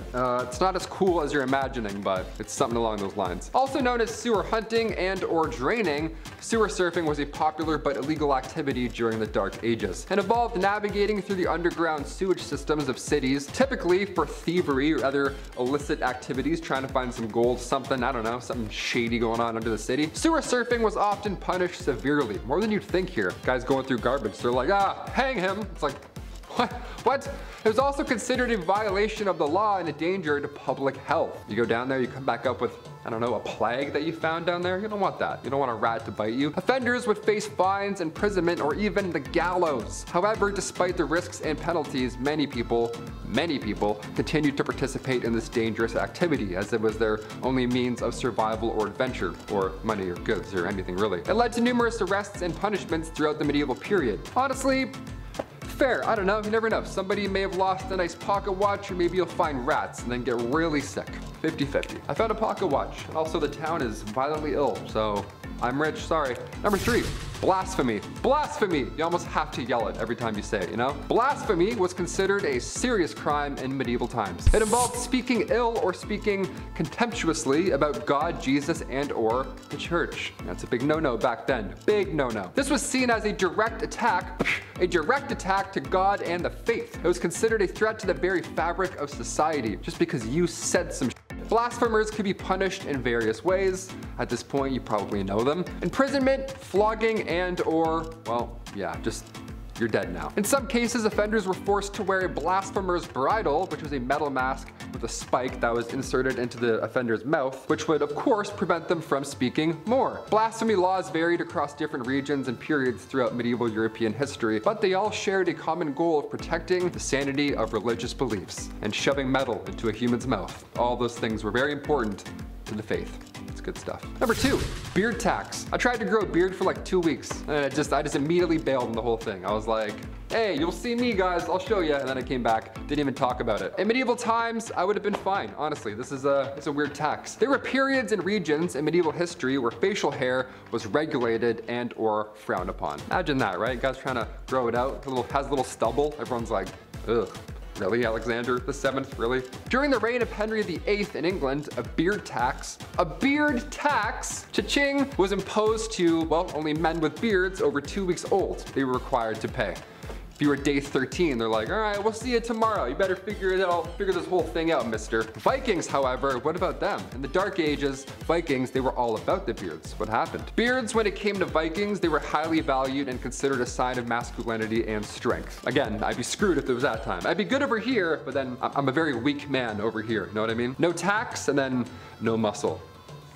Taylor McWaters, no tax and no muscle. And finally, number 1, not reporting a dead body. Yeah, we've all seen Stand By Me. This can lead to some problems, some troublesome things. This last one here is pretty obvious in theory, but the way that they handled it back then was pretty crazy. We're not doing it the same today. Thank God. Thank the church and the lords. In medieval times, roughly around 1240, the law surrounding the discovery of a dead body, surprise, what's this? Who is this? This varied depending on the region and the time period. But generally, if somebody discovered a, who is this skeleton? What's this? Generally at that time, they were required to report it to the courts or the lords. The lords, you know the lords, go tell the lords. Failure to do so could result in punishment, as of course it was considered suspicious behavior. Fair, okay, fair. More often than not, the person who found the body, they would be asked to provide information about the circumstances surrounding the death, including any and all possible suspects. Yeah, so take a guess. He had wood teeth, he looked old and medieval, I don't know, he was someone. In some cases, the finder may have been entitled to a reward for discovering the body, but in other cases, you yourself could be charged with the death. So 50-50, might get some money, might go to jail. If that was me, I'd be like, nope, I didn't see a thing, sir. I was just looking up at space, wondering what that big rock in the sky is. I don't know what gravity is. All women are witches, right, brother? Cheers. Didn't see anything. Starting our list off at number 10, natural disasters. We'll begin with the Great Flood of 1607, because, why not? This flood was a catastrophic event that affected the southwestern coast of England. Now, the flood occurred during the night of January 30th, 1607. Happy New Year, I guess. Let's all run for our lives. And it was caused by a combination of heavy rain and high tides. This in turn caused floodwaters to rise up several meters and destroying villages, crops, livestock, and sadly claimed the lives of roughly 2,000 people. Sounds pretty tragic, but believe me, this is number 10. Yeah, it only gets worse right after this. Turn the clock back a few hundred years to the Great Storm of 1362. As its name suggests, this too was a massive storm that hit northern Europe, of course causing widespread flooding and destruction. It was one of the most destructive natural disasters in recorded history, with an estimated 25,000 people losing their lives. Sounds bad for number 10, but honestly, the lives lost, it just gets bigger and bigger as the list goes, believe it or not. Number 9, medical care, or lack thereof. In medieval England, medical care was limited and often ineffective. Yeah, nothing really worked that well because they didn't know what was happening, right? Instead of cavities, they thought you had worms crawling around in your teeth. Good old tooth worms. Knock that out with a rusty hammer. Knowledge was limited, physicians were expensive and mostly treated wealthy patients at the time, while the peasants over here, us peasants eating bread, rotten dry bread, breaking our teeth, well, we got the barber surgeons who performed basic surgeries and bloodletting. That's about it. It's all they did. You walked in, you're walking out lightheaded. You're gonna faint immediately. They were a barber slash dentist slash surgeon. What? You already know you're screwed when you see that resume. Herbal remedies and charms were commonly used because, well, that's all they had. And the church played a significant role in healing practices. Aside from that, not much left. You're SOL, my friend. Hospitals were established to care for the sick, but conditions were often unsanitary, and going there led to the spread of disease rather than curing anything. Medical knowledge, again, was so limited, and many diseases and injuries were untreatable, leading to a high mortality rate that we're going to talk about a bit later. Ugh, it gets worse. It gets worse. Number 8, punishments. The pillory was a device that consisted of a wooden framework with holes for the head and the hands. Offenders were placed in the pillory while they were publicly exposed and sometimes pelted with rotten food and or hard objects. Sounds pretty nasty. The whipping post is exactly what you would imagine. A wooden post to which offenders were bound to, and then of course they were whipped with a whip or a rod. This punishment was often used for minor offenses, believe it or not. Yeah, it gets worse. The ducking stool was a chair attached to a long pole that was used to dunk offenders in water, often in a pond or a river, dirty river. You get an ear infection in that one for sure. It was used to punish scolds and nagging wives. Yeah, bring on your nagging wives. We'll just take them for a dip, I guess. Your arms are gonna be jacked by the end of it. The brank. This was a metal mask that was placed over the head of the offender with a sharp piece of metal, and then that metal would go in your mouth and prevent you from talking. It's like a saw trap. As I was describing it, I was freaking myself out just then. This punishment was often used for gossipers. Yeah. Again, these were all minor offenses, all things considered. Today, you get a slap on the wrist. Back then, you get rotten food hucked at you. What? Number 7, poor sanitation. Yeah, you're gonna wash your hands many a times in medieval England. Oh boy. Sing happy birthday thrice. How does that sound? Sanitation during medieval England was very poor and resulted in widespread diseases and epidemics. Thought today was yucky? Way worse. There was a lack of understanding of hygiene and the connection between poor sanitation and illness. Waste and sewage were commonly disposed of in the streets, just hey, why not, walk out, or it was dumped in the Thames, leading to a high concentration of filth and contamination, which I'll talk about that more later. That's a really bad day happens with that river. Public bathhouses were both used for bathing and toilets, so pick which side you're gonna use accordingly. Better be confident which side you're going into. This of course led to the increase of diseases being spread. The lack of proper waste management also attracted rats and other vermin, which again carried fleas and other diseases. So it was just a big bad circle. The Great Stink of London. This one here was a major environmental crisis. It was a crisis, a stinky crisis, that occurred in the hot summer of 1858. The River Thames, which flowed through the heart of the city, well, this was heavily polluted with raw sewage and industrial waste, and the stench was so bad, Parliament had to suspend its sessions. Number 6, lot of rats. Yep, watch your feet, it's medieval England, they're gonna bite ya. Imagine you're with your friends and family, you know, gathering around a table, eating bread, drinking ale, gathered around one candle, telling tales, good old medieval times. Then all of a sudden you feel a tickle on your leg. What could that be? Be a shame if, I don't know, hundreds of rats began to swarm your feet out of nowhere. Yeah, welcome to the Dark Ages. This happened. Rats would come out of nowhere and it would suck. Then you have the plague. The plague crawled rather, into medieval times back in 1328, and it lasted until 1350. That is a very long time to be stuck with plague rats. It was actually horrible. Don't get me wrong, our plague sucked. That was a lousy few years, no doubt about it, you know, a lot of Ozark, a lot of Netflix, a lot of time off, but I sure as hell didn't see any random swarms of black rats. Did you? Maybe, I don't know, where were you? The European population was reduced by 1/3, and rats were the main cause of spreading. Yeah, way to go guys, you nailed it. Ratatouille and Stuart Little, all you guys planning your little rat attacks, nasty, you're all nasty. No franchises for either of you, no more. These hairy balls of yuck passed it on to everybody. We gotta move on before I throw up. Number 5, superstition. Yes, here we go, this one's good. In the medieval era, cats were often associated with witchcraft. Because of course, look at them, right? So evil. The church, which held great power during the medieval period, condemned cats as a symbol of paganism and the devil, of course leading to widespread persecution. However, the rapid decline of cats led to a significant increase in that rodent population. Yeah, remember those fun balls of fur that I just mentioned? That's where this all started, because of evil devil cats. It was our fault the whole time. Who would have thought? The condemning of cats led to a surge in a number of rats and mice that carried diseases. King Edgar the Peaceful, so peaceful, we know him. He reigned from 959 to 975. He issued a law in the 10th century that set a value on cats and imposed fines on anyone who harmed or killed them. Now we're talking, now we're getting back into the nice peaceful, I mean, come on. The law was intended to encourage the breeding and keeping of cats, as they were now seen as valuable for controlling the rodent population that threatened crops, food supplies, and us. We matter as well, I guess, humans. Number 4, law and order. Misuse of weights and measures. Yes, false advertising back in the olden days. Let's talk about this. How did you sell stuff without, you know, getting caught? Medieval merchants were required to use standard weights and measures when selling goods, right? That's protocol. And those who tried to cheat by using inaccurate measures or weights could face some brutal penalties. I saw a video of some expert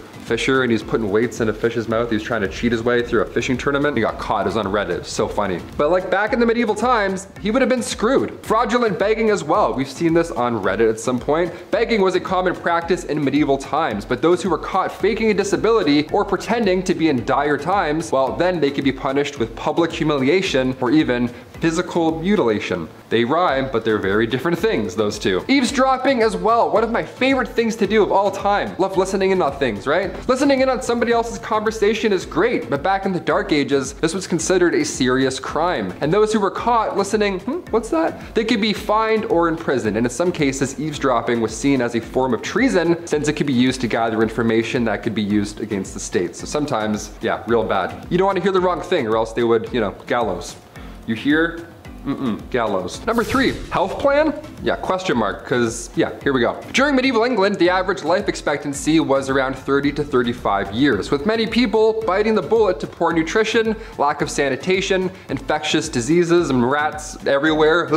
Living conditions sucked, limited medical knowledge was all you had, and frequent wars and famines were always rolling around. So yeah, all that in 30 years or less. How fun. Common illnesses included respiratory infection, dysentery, and tuberculosis. Medical treatments weren't great at the time, of course. There was a lot of prayers, that's for sure. A lot of people relied on those. Dark Age medical treatments included herbal remedies, bloodletting, and surgical procedures performed all without anesthesia. So you're gonna feel every wrong move to say that. However, there was also some advancements in medicine during this time. It wasn't all bad, including the founding of hospitals and the use of quarantine to prevent further spread of disease. How fun is that? Imagine being the first person to think of a quarantine. You're like, hey you, no, go over there. How does that sound? Yeah, we're doing something right now, trust me. Number 2, war. What is it good for, you know? In the Middle Ages, this was a time of frequent warfare in Europe. This was due to various factors such as the rise of feudalism, religious conflicts, and territorial disputes, all those good things. One of the most significant was the 100 Years' War, which began in 1337 and lasted, well, as you could guess, until 1453.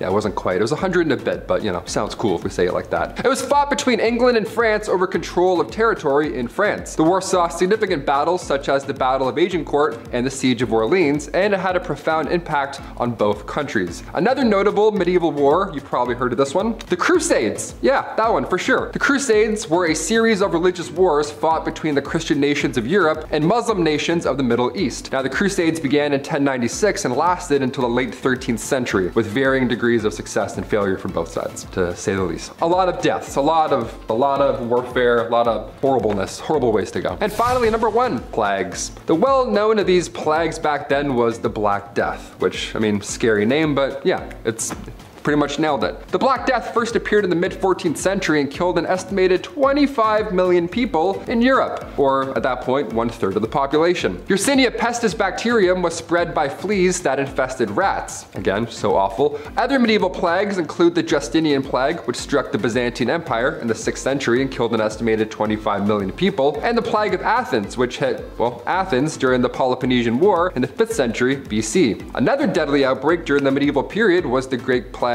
of Marseille in 1720, killed 100,000 people in France. While it's one thing to live life through a plague like we have done, we can be glad that it's not like these ones, because they lasted much longer. And like I mentioned earlier, I don't f with rats, so yeah, this one seems a little more calm near the toes. That's always great, love that. All right, let's get going with how you're weird for drinking water. Because it's actually not true that water wasn't drinkable, just that people tended to get sick from drinking still water and they knew it. And they knew boiling said still water would make it drinkable, the way that spring water and natural well water were. People prefer to drink cold water rather than hot, and there was the paranoia that if the water cooled back down, it would become unsafe to drink again. So an alternative was to make something out of it if you don't want to drink hot water all season long, thus beer. The end product of the boiled barley mix would endure storage for weeks or months, its taste would improve with time, and it was better than drinking steamy hot water all day. 2 batches would be produced from the same mash. The first was a full strength beer, the second was lower in alcohol, and that was consumed more throughout the day while working or when you're just thirsty. So yes, while water was available, beer still was the bev of choice. People thought that you were either a nutcase or just highly devout religious if water was your go-to. One account by the Gallo-Roman historian Saint Gregory mentions a boy so religious he primarily drank water. Ooh, shocking. Our next title is all about titles, because the medieval, middle, whatever ages were all about titles more so than any other time in European history. Think about it, I mean, they literally called the system feudalism because of the constant feuding between higher titles. Kings delegated power among their trusted subordinates. So dukes are under kings and they rule duchies, counts are under them and they rule counties, the clergy's under them and they rule religious institutions, the mayors are under them and they rule cities, and then the aldermen are under those guys and they rule the villages. These rulers and other wealthy landowners make up the nobility. Below the nobility are the typical citizens, and below them are the serfs, the ones who are hard laborers indebted to nobles. Nowadays you can come from a small slum town and work your way up to Hollywood fame just using an iPhone and a ring light. Back then, if you were alderman rank or below, there is not much hope for you. You're locked into your social stature for life. A lot of us are probably feeling caught cocky, feeling like that's survivable. You forget the entitlement you have in your day-to-day lives. Because living back then, everything is a debt. You may be wondering, Teresa, how is that any different from now? Society's crumbling, inflation has destroyed the young generations. Well, let me tell you how status and debt in medieval times was just as much, if not more, of a prison than nowadays digital credit system. So, now that you understand the system of titles, back to the average Joe, the peasant. Chances are you're a farmer, but you don't have any tools and you don't own the land either. The nobles have both the tools and the land. In order to actually farm, you gotta go to your local noble and he gives you the land and tools. In exchange, you give him a portion of your crops. Usually this is about 50 to 75% of what you grow, so if you grow about an acre of crops, you have just enough to feed yourself and your family and pay the noble. Now if you choose this life, which you will if you want to survive, you're going to miss a couple of payments to said noble, putting you in debt to him, thus a serf. Meanwhile, your local duke wants to raise an army to conquer the neighboring duke's land. He has to get the approval of the counts under him, and the counts have to get the approval of the landowners. This is because, like you, the landowners don't actually own the land. Their duke does. The duke doesn't own the land either. The king does. The landowner sends some of the crops he takes from you to the duke already, but now he has another responsibility for him. He has to raise his army. Can you guess where this army comes from? That's right, it's you. Welcome to paying a debt with your life. But don't worry, being in battle isn't all bad. Look at why they invented chivalry. In 21st century, the word chivalry evokes a kind of old-fashioned male respect for women. But in early Middle Ages, church councils were literally praying to be delivered from knights. And by the late 11th century, early 12th, it was decided they straight up needed laws to govern these guys. Knights were essentially hired thugs dressed in tin cans on horses and were commanded by warlords after all. How great do you expect them to be? They were rewarded with land or the license to plunder the villages Game of Thrones style, looting, forcing themselves on women, killing the innocent, burning it down. But a lot of the time they didn't wait for that to be rewarded. Knights were known to terrorize villages and towns they came across as if they were bandits. For example, in 1379, Sir John Arundel rode to a convent and asked the nuns to put him up for a few nights. After they agreed, he and his armed men looted the nunnery, stormed a nearby church, stole a newly married bride, forced themselves upon her, kidnapped the nuns, take them out to sea, and throw everybody overboard. At a time where routine night violence and with massive citizen casualties were happening, chivalry was an effort to set ground rules for knightly behavior. While these rules sometimes dictated generous treatment of the less fortunate, they were focused mainly on protecting the interests of the elite. Hope you're one of those, otherwise you might die because a sociopath on a horse is bored. And now for the vast nothingness. There was nobody for miles. From childhood as far as your eyes can see outside of your house, other houses, and about 200 people, there is nothing. Just nothing. You lived and died seeing the same thing every day with only a few excuses to travel out into the world. In 1086, there were 1 million people living in all of England, compared with the 53 million today. By the 1300s, this had climbed to 4 mil, but the Black Death wiped out about 1.5 mil of those people between 1348 and 1350, meaning many villages were completely decimated or just abandoned. Traveling parties in medieval Europe were not exactly rolling in options for transportation means when it came time to travel. Horses, carts, human feet, and that last one was by far the most common. There were a lot of reasons why even the average peasant may travel. In England between 600 AD and 1485, these included going to mass, because early villages didn't really have their own churches, or attendance at the local court, which was compulsory for all free men once a month, payments of taxes to the royal manor 4 times a year. But just short of going to the neighboring big town, most never really left their homes or their home community. Women especially, they weren't seen to have much purpose outside of their front door. On a lighter note, pigs in your blanket. No, not in yours. Because when you live in a mud and straw hut that is 100% full of humidity and would absorb every smell ever brought into it, including that of the family beer bucket, what you want to do is add an animal pen to that and a loosely made roaring fire in the middle of the room. There were a number of home designs revolving around a single room first floor with a fence or other partial barrier dividing it. Animals were kept on one side of the barrier, humans lived on the other. This kept the animals' body heat inside the house, marginally adding to the indoor temperatures during the cold season and providing literal hell during the summer ones. But I mean, hey, you could always let them wander loosely outside. But weren't medieval houses like super tiny? Correct, but so were the medieval farm animals. Homies were undernourished and so small that a full-grown bull was around the size of a modern calf, and sheep were only a third of the size that they are now today. Modern sheep yield around 7.3 pounds of wool. Medieval fleece yield was something less than 1 pound per animal. And speaking of, let's segue into how all your food was dry. We can't truly know if medieval food was bad because nowadays we're spoiled. We have spice and garlic and proper cooking abilities. They had some meat, some grains, some vegetables, and a figured the F out mentality. As a result, we're gonna be more grossed out or picky with their food, but if we experienced it from their perspective without having tasted the food we've tasted now, it probably wouldn't be half bad. But hell would it be dry. Just so dry. That's the one thing I don't think any of us could survive, even with perspective. In the medieval period, meats and breads were kept well stored by drying them. Meat specifically was salted then dried. Bread at the time wasn't made with yeast, so it tended to be flatter and it didn't mold. It would just go harder with time. Let's do some comparison. Here's the meat of the medieval period compared with some modern day beef jerky, the closest thing. Even our dried meat of the 21st century is juicier than the medieval version and probably wouldn't be the usual jaw workout. Now for bread, here's some medieval bread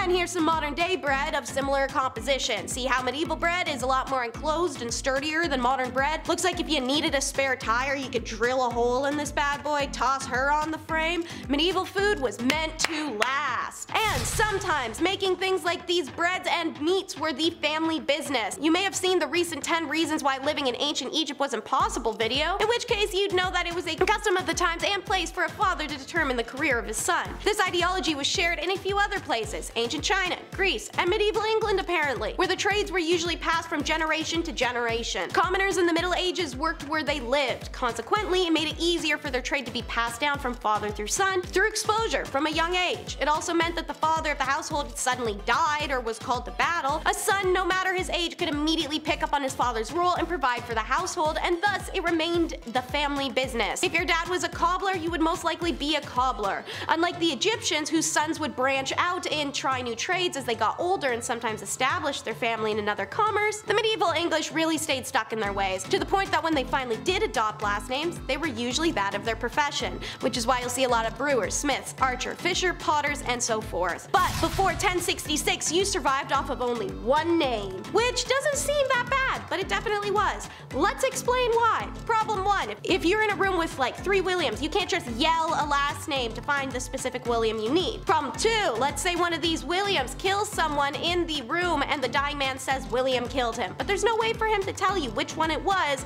Now all the Williams in town get rounded up. Problem 3, there's no cameras, and the eyewitnesses can verify 3 of the Williams in town as being in the room, but nobody can determine which one killed the man since they're all 5'4" white dudes with brown hair. How do we resolve this problem? Depends on the village, the clergy, and how much those Williams were each liked in town if anybody had a bias towards them. They may determine the right one. They may decide to hang all of them because they don't know who did it. When surnames were introduced, they'd often include a nickname, such as Richard Red if your hair was red. If Richard went bald over time, he could change it to Richard Bald. And now our last reason you couldn't survive is just by being Cornish. If you were Cornish, you weren't regarded as English. When the Truro received its crown charter in 1173, it addressed it to the barons of Cornwall and all men, both Cornish and English. Let's break into why that is in a little known history lesson. Cornish is straightforward, Celtic people native to the island of Britain. English is more complicated, derived from a Scottish pronunciation of the word Angles. The Scots, and eventually all of the Celts, had adopted this word to refer to the Angles and the Saxons who'd been invading their lands and who would soon form together to declare themselves the kings, forcing control over the Cornish people. The Cornish were made to do hard labor in mines, their language made illegal, and they were taxed to death to fund the other English colonial wars and pursuits, originally with the other Celts and then in the Americas, Africa, and India. Funding these colonial wars meant that the English stripped the land, so they clear-cut every tree and ran every mine dry, killing millions of Cornish people in the process. The Cornish rose up against the English tyrants many times, and on several occasions would have overthrown London itself if it had not been for terrible betrayals from supposed allies. Eventually, there was not enough wealth wealth in Cornwall to sustain the Cornish. Millennia of Roman wars and occupation followed by English wars and occupation had destroyed the land and broken the people. This is what drove the Cornish diaspora, and it's why there's now 10 times as many English in Cornwall than there are actual Cornish people. Elders there still suffer the effects of intergenerational trauma and PTSD. With scalps so oily they could star in grease, it's no wonder lice was everywhere. You know what? I will give them a little bit more credit. It is true, after a certain point of not using shampoo, even the straightest of thin hair can regulate its oil levels. So their scalps probably weren't the worst, but maybe they were rocking some hella dandruff. Also, as I mentioned, lice. Say you're somehow living a medieval life healthily, being whatever you are in the castle. You're making a living, you're not sick, and nobody wants to tie you to a chair and dunk you underwater. Even if you've managed that, you still have lice. Bugs were everywhere, man, all kinds of them. On you, in your room, in your food, nowhere was safe. Lice was such a way of life that people treated appointments to get deloused in pretty much the same way people treat appointments for a haircut today. Maybe an exaggeration, but you get what I mean. People in the Middle Ages and medieval times took lice to their grave, living a life of itch, itch, itch, itch, itch. No one likes having rats and mice in their house. Unfortunately for castle dwellers, the dark, cold living quarters within the castle afforded the perfect breeding ground and lifestyle for plenty of rodents and bugs, carrying diseases that could have meant the end for any of the castle's residents. Name something grosser than a non-ventilated stone behemoth full of unwashed bodies. So why no washy-washy of the body? Why is that so difficult to accomplish? Jump in a river or something, right? Wrong. Leeches, disease, death. Also, hot baths are preferred. Regular and incredibly convenient bathing as we know it today did not exist in Europe until the late 19th century, so Europeans in the 13th, 14th, and 1500s were not vibing with that idea. Firstly, water was precious, especially during sieges, and the work was so hard and manual and labor intensive that you would build up a sweat the moment you got out of the bathtub, so bathing was seen as a waste of time. I mean, wash off 2 weeks worth of grime and one little batch of sweat made that a waste. Your bathwater's probably brown, dude, still seems kinda worth it. But secondly, the trouble of setting up a bath just didn't seem to be worth it. No running water, so if you wanted a hot bath, you had to boil the water yourself over a fire, carry hot water buckets upstairs to the bathtub, fill the bathtub and not spill the hot water on yourself, get the temperature right, put the soap in if you had any, get in, wash before it cooled, get out, dry, put your clothes back on, and then you have to bail out the entire bathtub by hand with a bucket and find a window to toss the water out of onto some unsuspecting servant. So yeah, it was a lot of work. And what of feces? What do these highly civilized, highly sanitary individuals have to offer us for the call of nature? The modern toilet didn't exist back in the 14th century. Instead, you either had a closed stool, which was a special seat with a bucket underneath, or you used a privy, which is a seat with a hole in it. So why not call them the same thing? Whatever, medieval people. Waste going through the closed stool, which by the way is where we get the feces nickname stool, was collected in the bucket, which was then removed, emptied, washed, and replaced. Waste that passed through the seat of a privy, which was the early kind of toilet, ended up in one of two places. If the castle had a moat around it, the waste probably would have gone in there. If it didn't have a moat, or if the privy was located somewhere without access to water, bodily waste ended up in a cesspit at the very bottom of the castle. But anyways, check out what some of the privies looked like. From what I gathered reading, there really were some castles without designated rooms for these, just could find them in random hallways in case you want to whip it out and take a leak right there. At Perivale Castle, you often find privies high up in the wall, high above the smell and safe from attackers who might use the literal crap hole to get into the castle like a reverse Shawshank escape. The most famous example of this allegedly took place during the siege of Chateau Galliard in 1204. Talk about a crappy job, it's the royal bleep shoveler. You know the word, it rhymes. So, cesspit, the medieval crap dungeon thing. Though medieval people didn't know about germs, they believed bad smells caused illnesses, meaning when the stank started wafting up a little too hard, one unfortunate man would have to clean it out. Like rich people nowadays scheduling a maid, whenever this dude showed up, everyone in the castle would hightail it out so as to not have to interact. The gong farmer would shovel the poop into baskets and wheelbarrows and take it off to bury or spread on fields as fertilizer for the food they ate. Gong farming could be dangerous, syphilis. In 1325, Richard the Raker fell into a cesspit and drowned. Say goodbye to sinus and sense of smell as the acids cook that out of you, and stay away from the infectious bacteria literally everywhere. However, gong farmers were quite well paid despite people not wanting to ever get close to them due to their smell. Rest assured though, because castle logic was that closets and toilets are one of the same. The private castle privy was always sharing the same space as the residents stowed away personal belongings in a room called garderobes. Obviously, you can see this as a stepping stone to a wardrobe being a sequestered small offshoot room. Inside the garderobe was also a toilet hole next to your Sunday best. Logic dictated clothes should be kept close to the toilet to prevent insects from damaging them. The idea being that the odor would act as a deterrent for insects. Fecal odor. Okay. And what makes all of this so much better is that you never have a second alone. If you haven't caught onto the theme here yet, it is plain and simple. Castle life meant cramped quarters. It took a lot of people to keep a castle running. There were cooks, cleaners, guards, personal servants, and of course all the royalty as well. Plus, the royals that lived in the castle extended past the nuclear family. It was their extended families as well. As a result, most of the rooms were multifunctional, and the keep was the primary living space in the castle. Soldiers, servants, and even lords and ladies-in-waiting were expected to sleep in groups segregated by the sexes. For example, the women may have slept in bedchambers while the male servants, courtiers, and soldiers may have slept in the Great Hall. Even lords and ladies of castles often shared a room with a servant of the same sex. So, why is that gross? Religious and royal obligation to reproduce. Also, people without an obligation who would really like to do it anyway. As long as those people are married, you actually couldn't complain. In fact, it's weirder if you saw something and said something. So if everything stinks and you got next to no windows, how do you make a minty fresh castle? The simple answer is they didn't.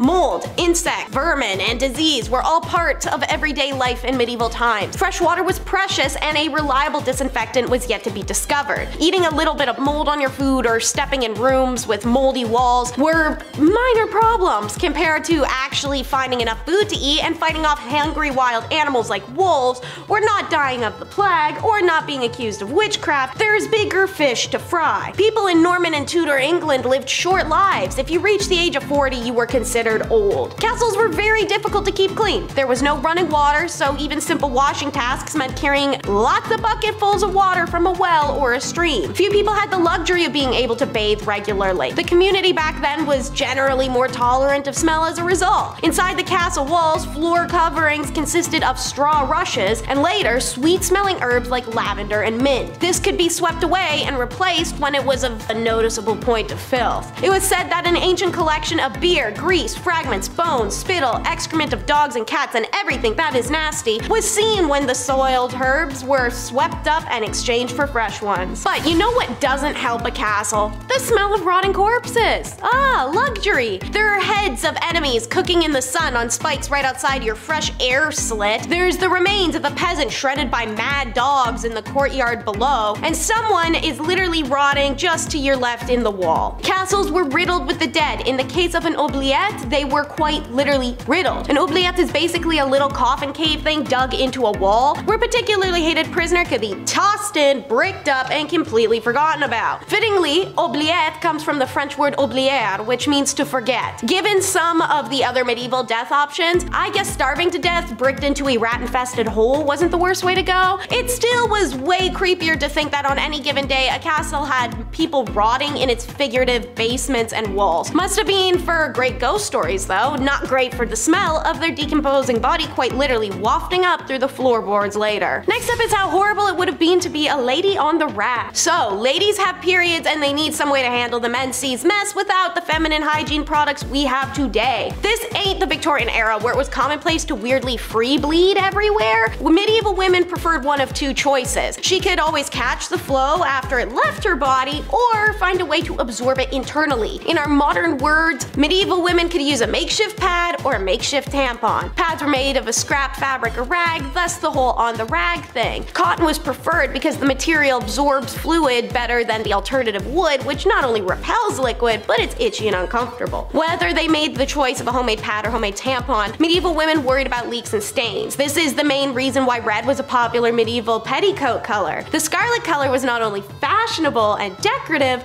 but functional to disguise leaks. Now, the period ain't what's gross, it never is. It's what wealthy castle-dwelling women could afford to block said period that was gross. A common type of bog moss found throughout medieval England, Sophagon cimifibolian, was a remarkably absorbent material. Ladies stuffed their homemade pads and tampons with it, and folks even used it as toilet paper or as battlefield dressing. The popular name for this moss is blood moss. Entomologists contend that this moniker comes from its use in battlefield first aid. This account, of course, oozes heroism and masculinity. In reality, it earned the name from being used in menses and shoved up there. And definitely my favorite on the list today is protection wasn't just armor. One of the most interesting castle finds includes the protection discovered in Dudley Castle in 1885. Dating from the early 1600s, they're the earliest definitive physical evidence of the use of animal membrane jimmy hats in post-medieval Europe. The intact deposits uncovered during excavations contained both domestic and organic remains of the occupying royalists who defended the castle under siege between 1642 and 1646. The keep's latrines had been sealed during the demolition of the castle's defenses in 1647. Examining further, scientists were able to determine that 5 blackened jimmy hats had been used, and a further 5 non-blackened ones were presumably unused, all folded in on one another. The Department of Scientific Research at the British Museum boasts that their significance was magnified due to the nature of the find and the extraordinary archaeological circumstances in which they were found. Who might have used them is unknown. However, the complexity of the manufacture must have made them relatively expensive, so perhaps the preserve of an officer class. It's known that officers' wives were present during the royalist occupation. However, this discovery definitely testifies this was neither the time nor place to pop out a kid. Stay safe and use protection, y'all. Number 10. Duels. The Dark Ages, yeah, a lot of fun. Hope you're prepared at all times to defend your home, your family, and your honor. Good luck. You get a really sword as well. Break a leg or two. Medieval duels were a common spectacle among men. It was a means to settle disputes and display bravery, and stand like this and talk like this, of course. Dressed to the nines in armor and tights, knights clashed on horseback and on foot, wielding swords, maces, and shields. I wouldn't be able to carry any of those. My arms would be shaking just trying to hold a shield. They're so heavy. They're so impossibly heavy. These intense one-on-one bouts were governed by strict rules, often overseen by heralds or nobles. Yes, our noble Joe Rogan will oversee this bout. Now bump fists. Ping. Duels showcased a knight's honor, with victory bringing respect to the land. Yeah, you gotta bring that respect back to your land, or else you're not coming back to that land. The outcomes impacted social standing and reputation. While duels had its risks, it was an integral part of medieval culture. So go support your medieval times dudes. Go eat some chicken and watch an $80 show. They're pretty fun. I haven't been yet. Number 9, falconry. This one's pretty bad. So when you think of the Dark Ages and the jobs that were available, we often forget about this one. This one's pretty cool. Falconry was a popular pastime among noblemen during the medieval period. It involved the training and hunting with birds of prey such as falcons, but also hawks. But hawkenry doesn't sound as cool, so we gotta say falconry. Rolls off the tongue. Rolls off thy tongue. These noble hunters formed a deep bond with their feathered companions through meticulous training. Now, falcons, prized for their speed, agility, and keen eyesight, these were used to pursue and capture smaller game. Falconry served as both a prestigious sport, but also a practical method of acquiring food because, well, Uber didn't exist back then. But you know what we had? A guy with a falcon that we can trust. A scary man with a falcon who'd walk around and grill you all day. Number 8. Tights. I don't know why I said it so angry. I'm like, tights. In medieval times, men wearing tights was a fashion trend that reflected social status and style. I got a pair of tights for running, and I'll be honest, I've never felt more like a knight in my entire life. Pull them up. Tight as a knight. Let's do this. Tights were originally worn for practical purposes like keeping warm and having an ease of movement, of course, but tights gradually became a symbol of high fashion among the upper classes. Of course. Can we do that with sweatpants now? Can we? I feel like we're close. They accentuated the physique and showcased a man's wealth and refined taste, you can say. Sure, we'll get onto that in a little bit. Yeah, all of that in one pair of tights. How lucky were we? Tights were often brightly colored, sometimes even covered in fun patterns. They're your tights. You're living in them. Get creative. Why not? This fashion statement eventually influenced modern day styles. So next time you see a jogger, just think, that's a noble knight right there. running to his next bout with his water belt. Number 7, cod pieces. Since we're talking about tights, let's talk about what we stuffed inside said pants. Said pantaloons. In medieval history, cod pieces were a peculiar fashioned accessory, trend, whatever. They were worn by men. Now these padded or stuffed coverings were designed to protect, but also emphasize the groin area. And it got really stupid. They really got carried away with it. It became a joke almost immediately. Originally serving a practical purpose, cod pieces eventually became exaggerated and decorative, symbolizing masculinity. Again, all while wearing tights, which is so funny. What a sight to see. Some guy wearing like the biggest cup you've ever seen. You're like, this isn't cool. You don't look like a really cool guy right now. Why is yours so bumpy? You should go see the local barber and get that checked out. Their size and prominence varied over time, with some, of course, reaching comical proportions, covering them in diamonds, studs. Like, you know, that doesn't look good, man. Hashtag not hot. Get out of here. Number 6, public bathing. Bathing establishments, such as a bathing house or a communal tub, these provided a place for men to gather and cleanse themselves. It was so disgusting. Now you think guys are gross now in the washroom and whatever goes on in there. Back then, these gatherings were considered a social gathering where men would interact, relax, and discuss various matters. Official means, okay? Watching a guy wash his behind while he's pitching you a beard tax. You're like, okay, sure, perfect place for a meeting. Let's do it. Mind if I cover up first? Weirdo. The act of bathing back then was seen as both a physical and a spiritual purification. Yes, so spiritual. All this is really transcending me. I love it. Let's go home and plan some stuff.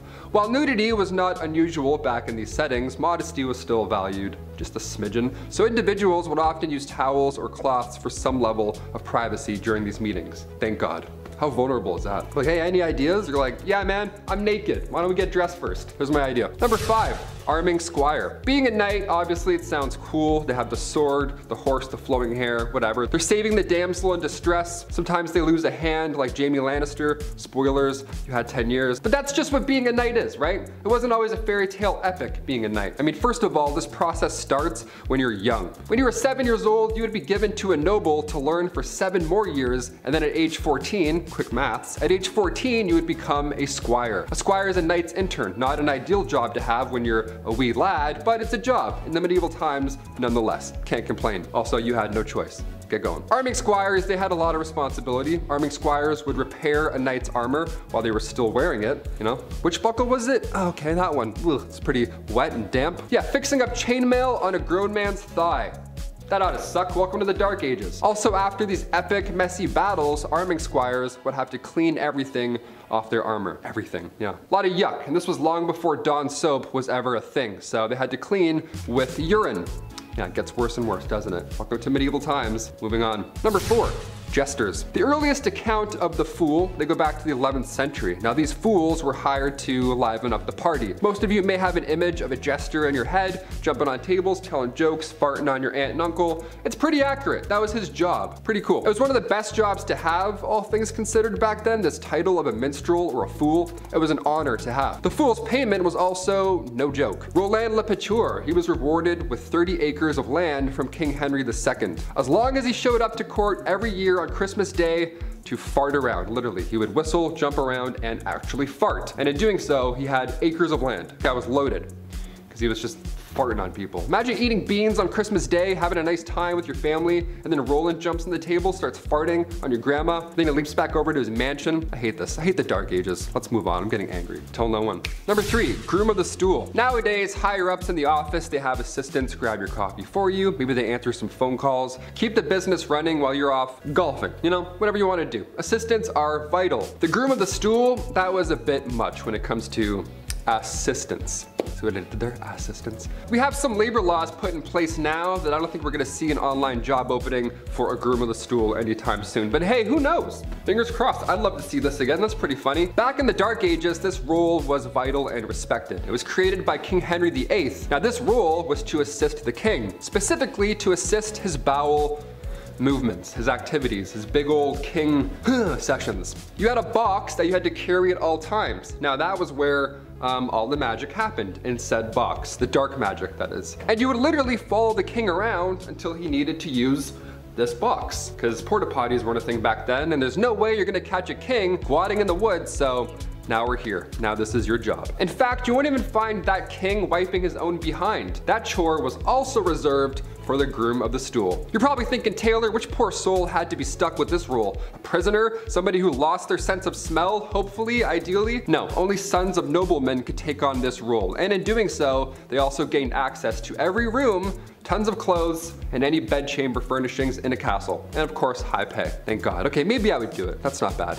Would you wipe an ass for a castle, Chris? Probably, right? Not bad. You wipe your own for, you know, for no castle. So that's fine. We can get you a castle. Number 2, dentist, barber, surgeon combo. Get 3 appointments in 1, all in 10 minutes or less. How lucky are you to be alive in the dark ages? Back then, dentists were not a thing. You weren't gently encouraged to floss more. You didn't have a fun chair that went back real slow. But they did have solutions. They had one solution, and that was to pull everything. Cavity, gone. Toothache, see you later. Maybe you accidentally bit a rock, you chipped a molar, doesn't matter. We're gonna pull it all regardless. They would only pull your teeth out. Barbers were responsible for cutting hair, pulling teeth, and bloodletting. I'm like, perfect, I need all of those today. What are the odds? They would use tools like forceps, pliers, and scraping instruments, all to address dental issues. However, and believe it or not, their practices lacked advanced techniques and understanding of modern dentistry. You don't say. 3 jobs in 1, yeah, I wonder how long that took to graduate. That's a hefty program right there. They're like, oh, it's 18 years. You're gonna love it. Yeah, no pay. It's good. And finally, number 1,